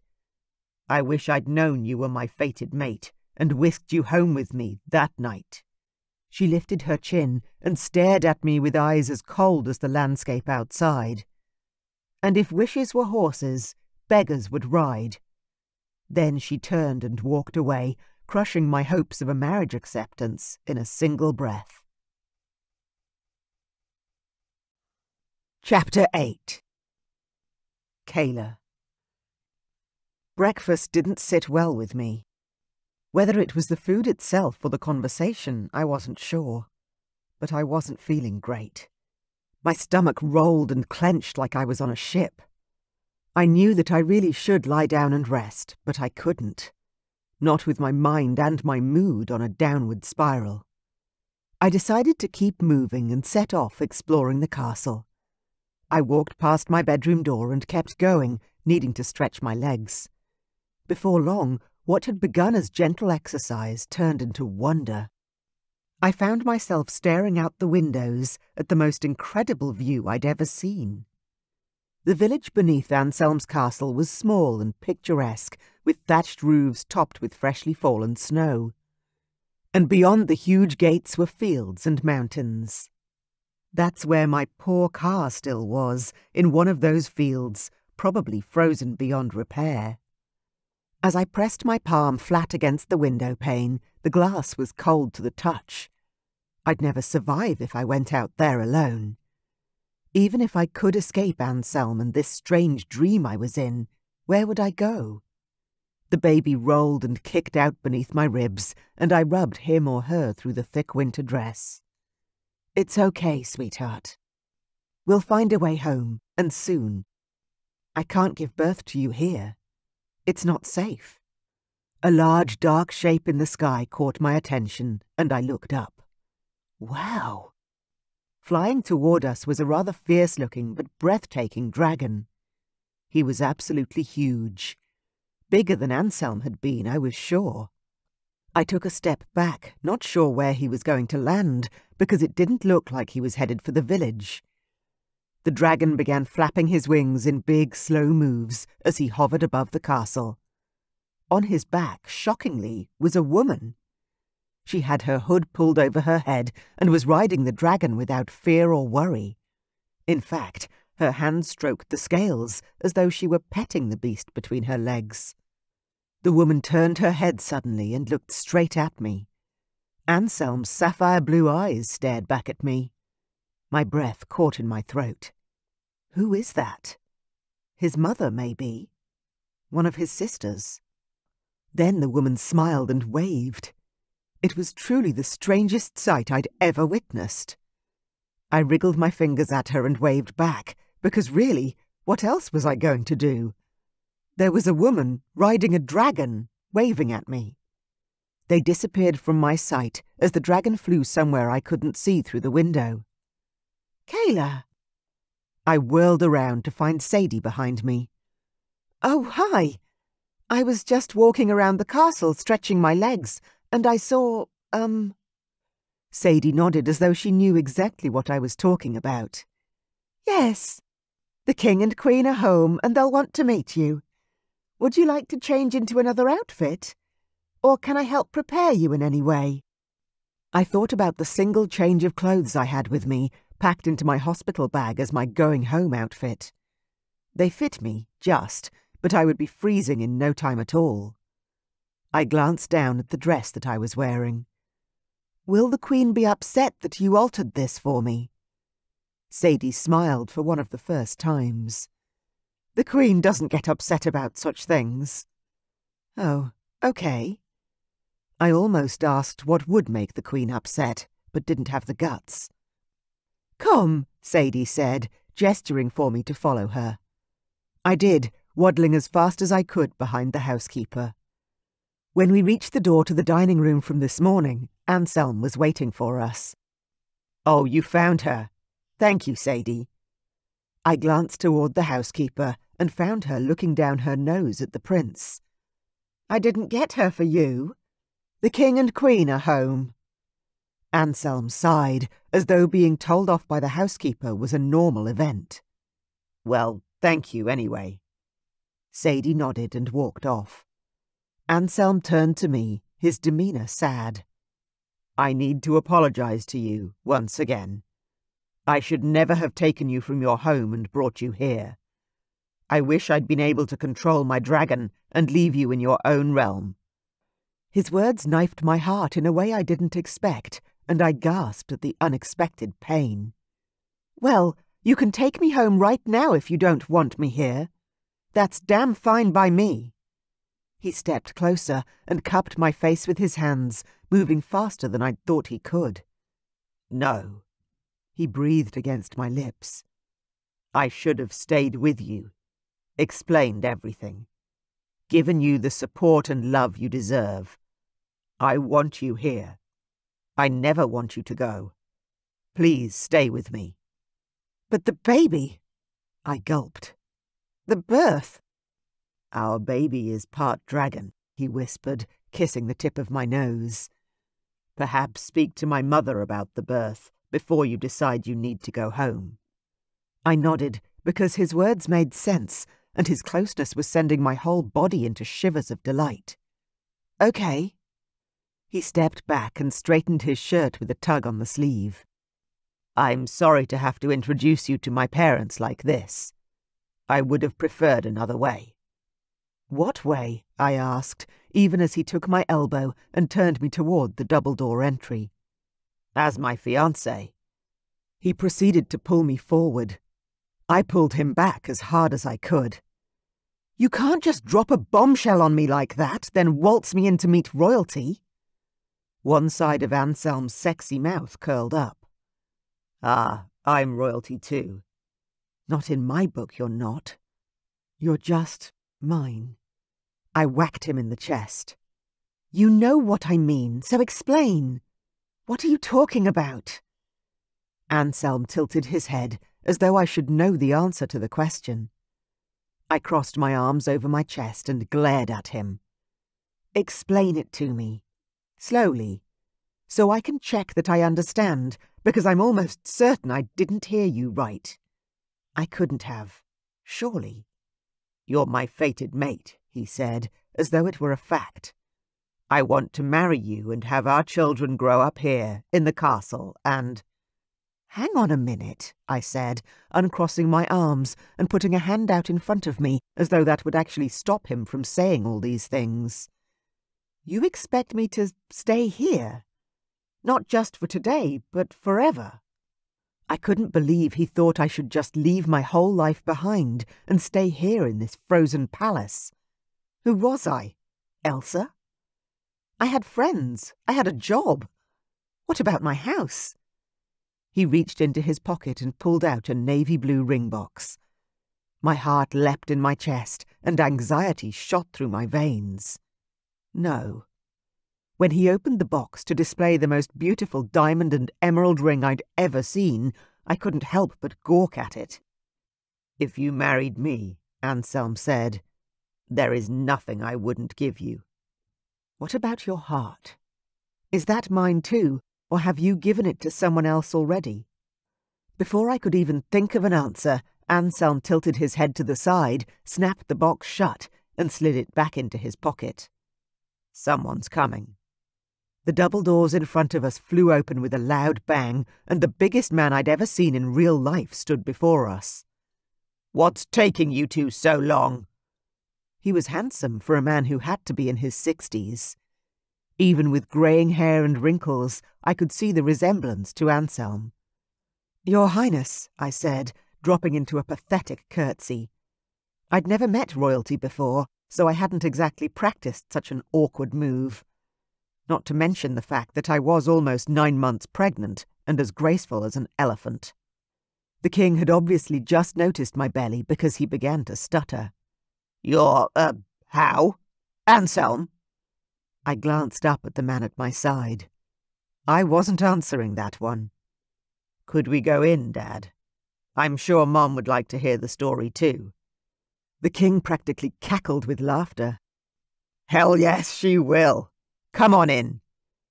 I wasn't sure I wanted to go into the dining room again. Intimidation was setting in, hard and fast. These men were royals, and they were bloody huge. How was I meant to keep my cool and not embarrass myself? Come on, Kayla, Anselm said, taking my hand and drawing me with him into the room. It's going to be all right. The woman waiting for us had a huge beaming smile on her face, and I was surprised to find her to be short and plump like me.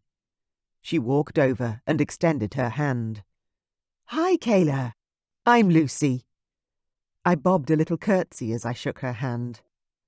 I'm sorry. I'm not sure what I meant to say or do. Lucy smiled and twisted her fingers around so that she was now holding my hand. Then she tugged me over to the couch closest to the fire. You're meant to relax and put your feet up. How far along are you? 39 weeks, I answered, my hand going protectively to my belly. The Queen stopped and stared at me. And you flew through the veil? Well, not the way you did, I said. Not on Anselm's back or anything like that. The Queen turned to her son. Her smile was gone. Explain. Now. We all sat down, Lucy and I on one couch, and Anselm and his father on the other. By the time he was done explaining how we'd gotten to this exact moment in time, there was a heavy silence on the room. The moment the Queen turned toward me, the silence ended. Kayla, you poor thing! You must be beside yourself. Is there anyone we should contact or call? Parents? Friends? Will anyone be missing you? Hot tears blurred my vision before I swiped them away. It had been so long since anyone had mothered me, I'd forgotten how good it felt. No, I'm on leave from my job, and my mom's gone. There's no one that will miss me. Not for a few days, anyway. Not for a lot longer than that. Lucy squeezed my hand. We need to get you an appointment with our doctor. Oh, I can't give birth here, I said, shaking my head. I'm booked into the hospital. I have a birth plan. Lucy patted my hand and smiled softly. Sweetheart, even if I wanted you to go, which I don't, I can't let you go to the human world to give birth to a dragon baby. My nose burned with tears again. What do you mean? Is it going to come out with scales and wings or something? There was so much I didn't know. So much I hadn't planned for. Lucy grinned at me this time. No, not at all.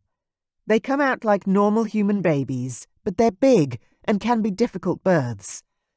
The doctors here are well versed in birthing dragon human babies, and without them, I'm not sure I would have made it through the triplets' birth.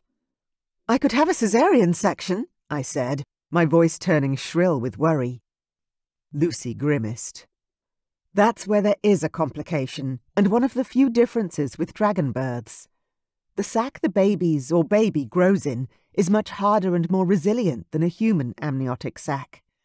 A C-section may not work at all, and God knows what the doctors would do to you, or your bubs, if they found some miraculously tough membrane inside of you. The tears were beginning to well in my eyes once more. So you're saying I can't go home, and if I do, I could die? Or my baby could die? Lucy moved even closer, reaching out both hands to me and holding tight. This is 100% your choice, and if my stupid son has done something that you won't forgive him for, then I will stay by your side until your child is born, and then Stavrok will fly you both home safely. All right? You are not a prisoner here. A high-pitched sound of pain came from the other side of the room, and the Queen glared at whoever made it. I didn't look away from Lucy's face. I was barely keeping it together as it was. Lucy snapped at whoever she was glaring at. You're the only one that can fix this, not me. My job is to keep this girl and my grandchild safe. I hiccuped, then covered my mouth with my hand. Your grandchild? You would be the only ones. My mom's gone, and my father has been out of my life for over 20 years. Well, we are in, Lucy grinned. 100%. Aren't we, Stavrok? The huge Dragon King walked over and sat behind his smaller wife, his face solemn. Definitely. I don't know what's happened between you and Anselm, and I pray to the gods that you sort it out and stay here as part of our family. But if you don't, I hope you would allow us to be a part of your child's life. The amount of emotion and support being shown in this moment brought a sob to my throat. I wanted to tell them yes, that of course I'd have them in my baby's life. To have such doting, wonderful grandparents would be amazing. But the words stuck in my throat, and when I tried to speak, tears coursed down my face. So instead I nodded and tried to smile through the tears. I couldn't do their kindness justice at the moment, but once I could talk again, I would. Anselm suddenly stood up, and I glanced over to his couch, only to watch him walk out of the room, the doors shutting loudly behind him. I stared after him, the baby kicking out and rolling about, in response to the sound of my heart breaking once more.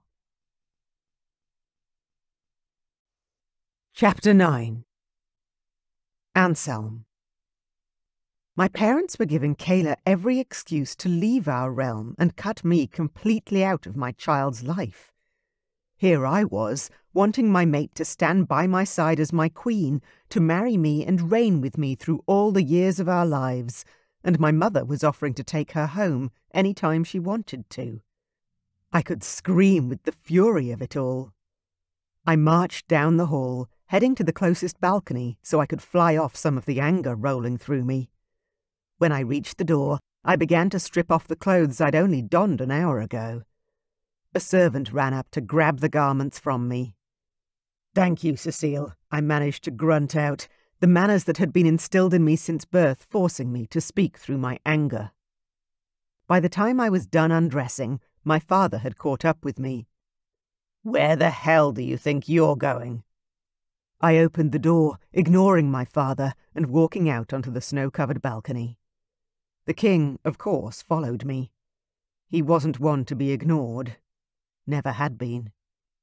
"Anselm, I love you, but mark my words, if you don't talk to me, you'll regret it." My shifter was already leaping into my skin. But I gave it one more attempt to appease my father. I turned and garbled out the only words I could say through my teeth that were rapidly becoming those of my dragon. "Dad, I can't. I need to fly. We talk. When? Back." My father nodded, an understanding settling into his eyes. He stepped back as my dragon took full control of my body. I didn't waste any more time. I dove off the side of the castle and flew toward the town, twisting my body at the last minute to soar up over the front gates. Kayla's car lay beneath me in the field, exactly where we'd left it. Memories assailed my mind. Ones I'd blocked out 8 months ago. The night I'd met Kayla had been a sad one. I'd convinced myself that my mate was just over the veil, like so many kings before me. Ian and I had gotten a few whiskies into us one night and decided to go and check out the human world. It had been against the law, but we'd decided to actively defy our father and just go. What was the worst thing that could happen? I'd been at the tiny town over the border for only a few hours when my senses had been so overwhelmed by the people and the noise I'd wanted to go home. Instead, I'd begun to drink their strange alcohol and drink heavily. I walked the streets looking for my mate, certain that fate would let me fall over her. By the time I'd found the human bar packed full of women, I was lost. Kayla had found me and begun a conversation. She'd been lovely from the very start. Friendly, worried about me being so far from home and not knowing anyone. Her affection had soothed my soul, and her beautiful face gave my desire wings. I hadn't known she was my fated mate. My dragon had not been awake, nor paying any attention to where I was, or who I was with. Looking back over that night, there were signs, of course. Ones I'd ignored.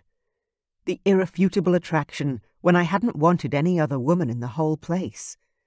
The tingle in my skin when she'd touched me, then later when we'd been in bed together, how right the whole night had all felt.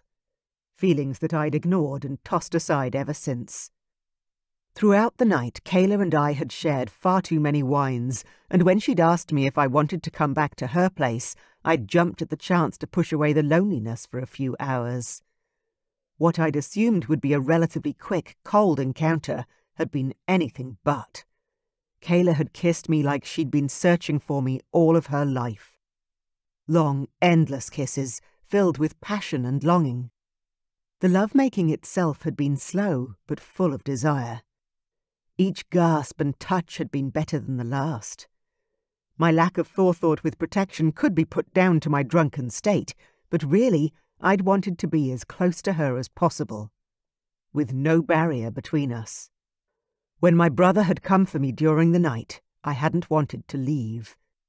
Kayla's big, luscious body had been so warm and beautiful, part of me had wanted to stay with her forever. But Ian had talked me into going home, telling me that my fated mate wasn't here and that we had to go back to the castle empty-handed. I could still hear his words in my ear. "Dad's going to eat us for breakfast if we don't get out of here now." My God, did I regret that choice now? How different would this year have gone if I'd brought Kayla home with me that night? Or even gone back to see her a couple of days later and explained all. I kept flying and was so lost inside my own head that I managed to fly all the way to the Black Mountains without meaning to. Eric and Marianne's castle loomed beneath me. I had a choice. I could turn around and fly home, deal with my parents and whatever Kayla had decided. Or I could fly down and speak to the sorceress once more. I would have to deal with my family once I turned around anyway, but since I was here, why wouldn't I ask for Marianne's help once more? Can't hurt. I began to descend, following the same pattern I had only yesterday when we'd all come to visit Jessa at her husband's castle. A servant, different to the one from yesterday, ran out onto the balcony with a white robe. I landed and let go of my dragon as quickly as possible. My head was downward spiraling into a depression I had fought hard to stay above. "Thank you." I took the robe and slipped it on over my rapidly cooling body. "You're welcome, Your Highness. Your sisters are in the family room talking, if you would like me to take you to them." I followed the servant out of the cold and into the warm castle. I was hoping to actually speak to Queen Marianne. "Oh, I'd have to ask." Marianne marched down the hallway toward us. "You're back already." I thanked the servant and fastened the robe tie around my waist. "Yes, you were expecting me, weren't you?" The smile on the older woman's face reflected what I assumed. "I was, though not quite so soon." "Slipping, Queen Marianne?" I teased. "I don't think so." She took my arm and began walking me in the direction of the family quarters. "Eric and I were talking in our suite. Come, join us." "Oh, I don't want to interrupt any private time you had planned." Marianne laughed. "Anselm, we've been married for 30 years. I'm sure we can cope with the occasional interruption to our schedule." I nodded my head, though I had no idea what it would be like to be in a marriage for 30 years, let alone be someone who was comfortable inviting family friends into my bedroom. We walked up to a large door, and Marianne unhooked her hand from my elbow and pushed open the door. King Eric was inside, and appeared to be trying on clothes. He was holding up shirts and jackets against his naked chest, while wearing a pair of simple grey pants. "Sweetheart, Eric turned and saw us standing in the doorway, then chuckled as he turned back to the mirror. "I still have no idea what looks any good." Marianne walked over and said, "This one and this one." Then she went up on her toes and kissed her husband. "You look good in everything." Eric's smug smile was that of a man who knew he was loved. He turned away from the mirror and strode over to the wardrobe, grabbing a simple, thin white shirt. "Hello again, Anselm," Eric said with a warm smile. "I hope you'll excuse the informal garb. I didn't grow up in the palace.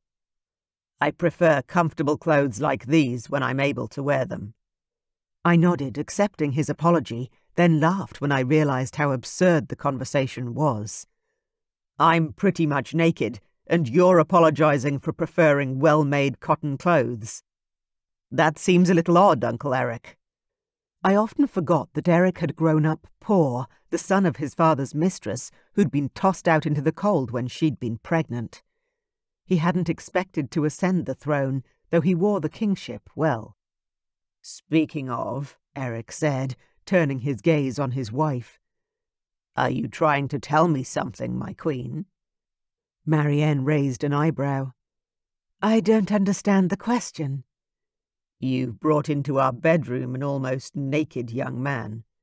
I hope you're not pitching for a new lover. I'd hoped that even after all these years you were satisfied with your choice." Marianne rolled her eyes, and I tried not to swallow my tongue. Was he serious? I tried to explain. "Oh, no, Could you even imagine what Stavrok would say?" Marianne muttered, shook her head, then walked over to her king. Then, instead of admonishing him for his question, she grabbed his face and kissed him hard. "You are all I've ever wanted or needed. Now get serious. Anselm needs our help." They both turned to face me, and I immediately felt lost. I pulled the robe tighter around myself. "What do you mean?" "How's your mate?" Marianne asked, taking her husband's hand and walking him over to a love seat situated at the end of the grand bed. I swallowed hard, forcing my feelings of inadequacy down. I'd come here for Marianne's help in finding my mate, and so far she hadn't steered me wrong. She's pregnant, due to give birth any day. Any moment, I realized, taking a step toward the door. I'd made the wrong choice. I needed to go home. Home. Marianne waved her hand at my movements. You have a few more days, so save your panic and talk to us. I took a breath, attempting to calm myself. Thank you. When I didn't speak fast enough, Marianne jumped in to ask, Has Lucy convinced her to stay here to give birth? She must. I nodded. Yes, she has. Good. Marianne mused, chewing on her bottom lip. I'm not sure she would survive a birth in the human world. Your child is strong and large. It was my turn to bite my tongue. I desperately wanted to know more about my son or daughter, whichever it was. But it would be wrong to ask Marianne, then no more than Kayla. And after all, it wouldn't be long before I held the baby in my arms. I could wait. Get back to the task at hand. Kayla is angry at me for not finding her sooner, and she doesn't believe in the fated mate link. When I told her about the bond, she interpreted it to mean that I had to marry her, even if I didn't want to. Marianne turned to her husband and raised an eyebrow. You want to take this one? I turned to the king in surprise. Did he have experience in this? Eric twisted his body, so he was now completely facing me. That's not completely unusual. I had similar feelings when I met Marianne. However, everything stemmed from feeling unworthy. You must find out what is making your mate feel that way and appease her worries. That made sense, however. She seems to have some insecurities about her body shape, though I don't understand why. Especially considering I jumped into bed with her practically the moment we met. My face heated with embarrassment, but the king and queen didn't seem to worry about my words. You need to reassure her that she is desired and loved, Marianne said. Loved? Marianne smiled knowingly. Oh, you haven't spoken of love yet. I know it is early. You haven't spent a lot of time together yet, so you may need to wait until the love has grown between you. When enough time has passed.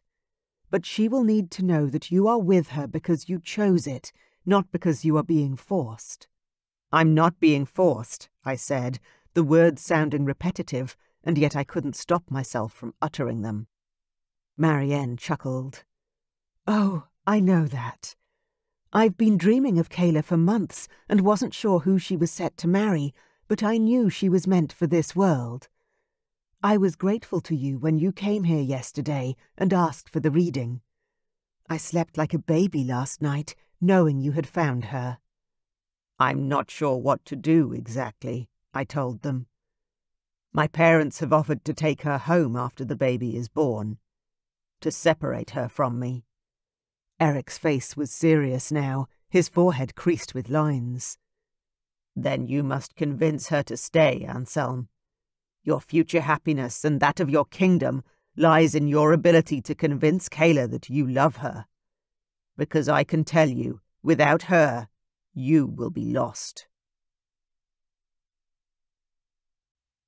Chapter 10. Anselm. After my illuminating conversation with the King and Queen of the Black Mountains, I took to the sky once more. They were right. I had no choice but to fight for the woman who was the key to my future happiness. When I landed on the rooftop of my parents' castle, a servant rushed out with a cloak, closely followed by my father. His face was ashen. What's happened? I asked, pulling the cloak on and running for the door. Please, please let Kayla and the baby be okay. It's your mother, Dad said, swallowing hard. She had an accident. Slipped on the stairs. Oh, God, no! I pulled the door shut behind us, then started hurrying towards their bedroom. She isn't there. Dad stopped in the middle of the hallway. The doctor. He said she's... He didn't seem to be able to speak, and panic skittled through me. How bad was it? I grabbed my father by the arms and shook him. Dad, concentrate. Where have they got Mum? Downstairs, he said. In the guest suite.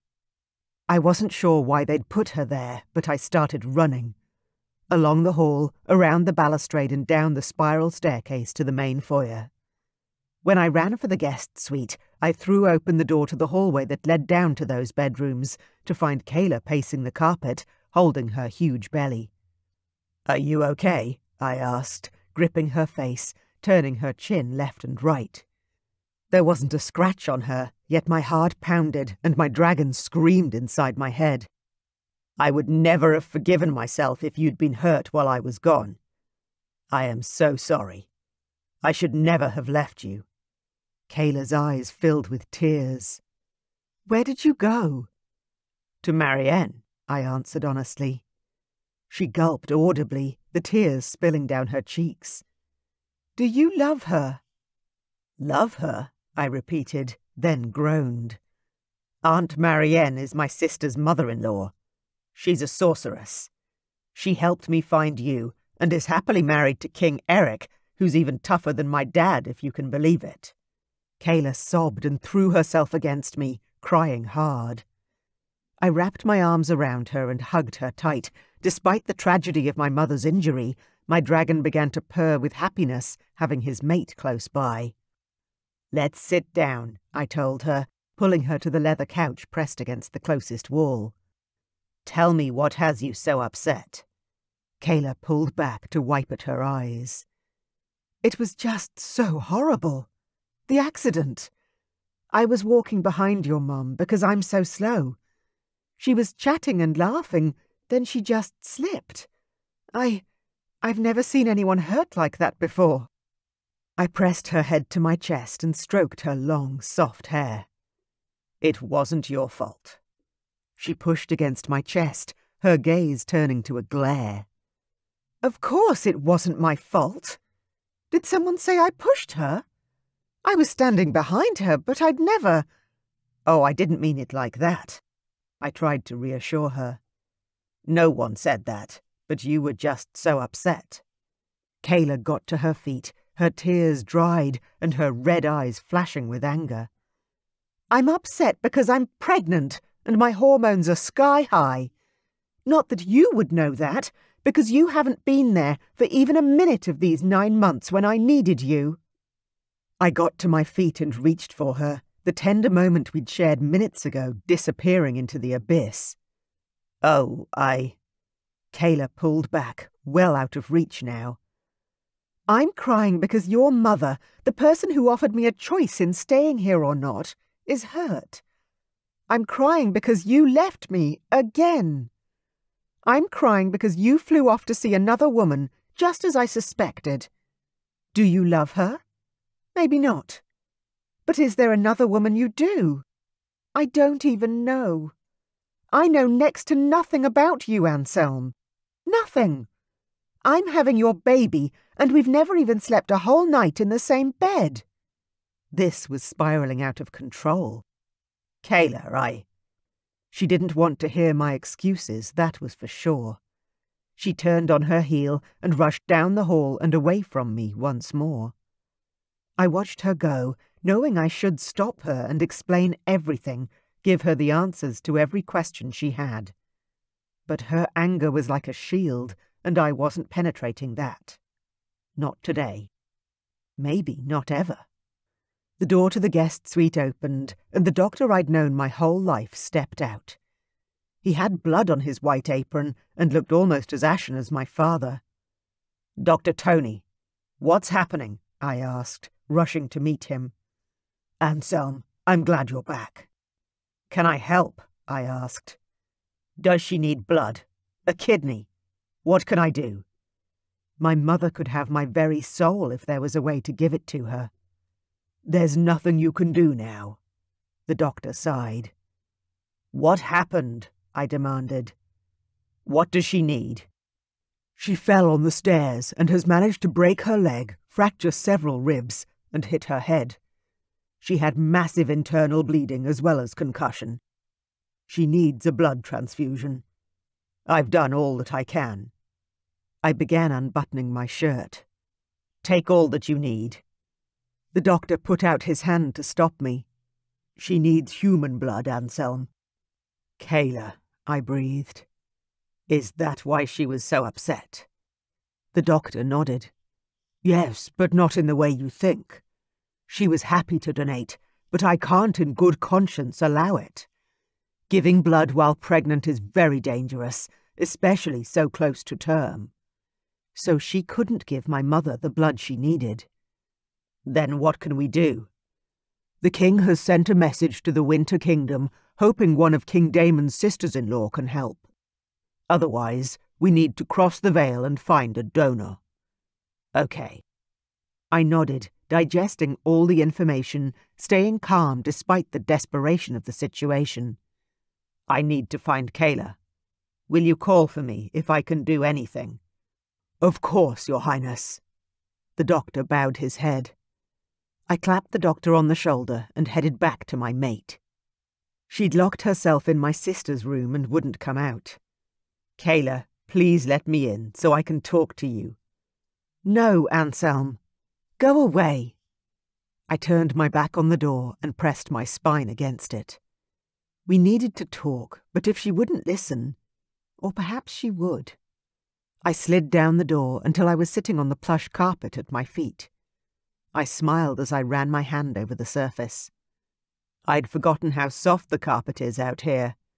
We used to roll around and play on the floor so often as children. But it's been forever since I just sat here on it. Life got serious and busy. Kayla didn't respond, but she was quiet, and I wondered if she could hear me even though she didn't want to. I kept talking, hoping she was listening and that I would say something that might break through the wall. I'm just going to talk, okay? Feel free to throw out a question if you have any. Silence echoed back, though I could hear her breathing as though she was closer. I imagined her sitting on the carpet on the other side of the door, stroking her belly in that way she had while she was agitated. I closed my eyes and started to talk. I had a good childhood, especially considering my bloodlines. I'm my father's heir, after all. Born first, oldest son, and all that. Most other princes get their asses kicked by their dads. Gotta stay in line and all that. Not my parents. My mother is human, as you know, so super affectionate. Over the top, actually. She softens my father, makes him more human if that's possible. Like, he's still hard, and tough, and relentless, but he's fair. He's my father first, then the king. His family comes first, and that's rare in a ruler. And I'm grateful. I want to be that way. With my kids. With our son or daughter. If you'll allow me. I let that sink in, and when no questions came, I continued. You asked me if I loved someone else, I said, softly, slowly. Hopefully she was listening. There is no one else, Kayla. There has never been anyone else. I chuckled. Well, of course I've been with women. It would be a lie to say anything else. But have I loved another? No. Does another hold my heart and is waiting for me to come to them while I'm in the castle with you? Hell no. I've been waiting for my fated mate my whole life. A second later I fell backward, landing flat on my back on the carpet inside Kayla's room, staring up at her big pregnant belly. Hi. She walked over to the bed. You can come in. Keep talking.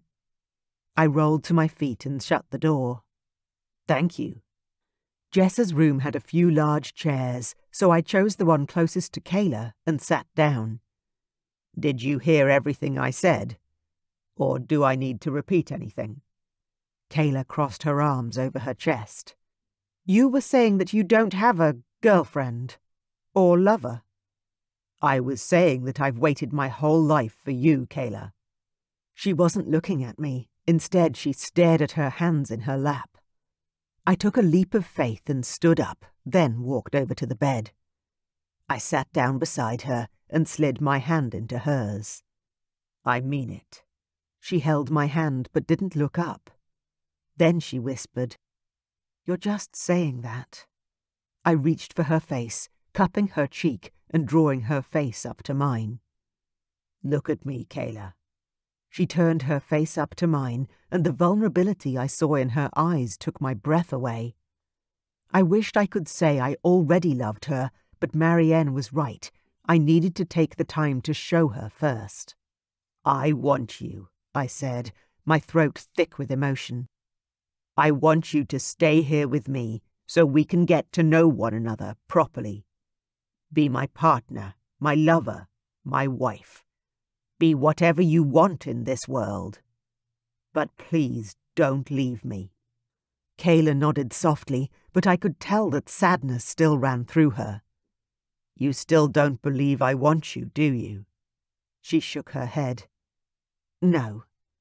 You're here because Marianne told you that I was your mate. Not because you felt anything for me that night, or even feel anything now. I hadn't told her about Marianne, which meant my mother probably had. There was only one way to show her how much I wanted her. You don't believe me? I asked with a smile. Then allow me to prove it. I pulled her toward me and dropped my head, pressing my mouth against her lips and losing myself in the process.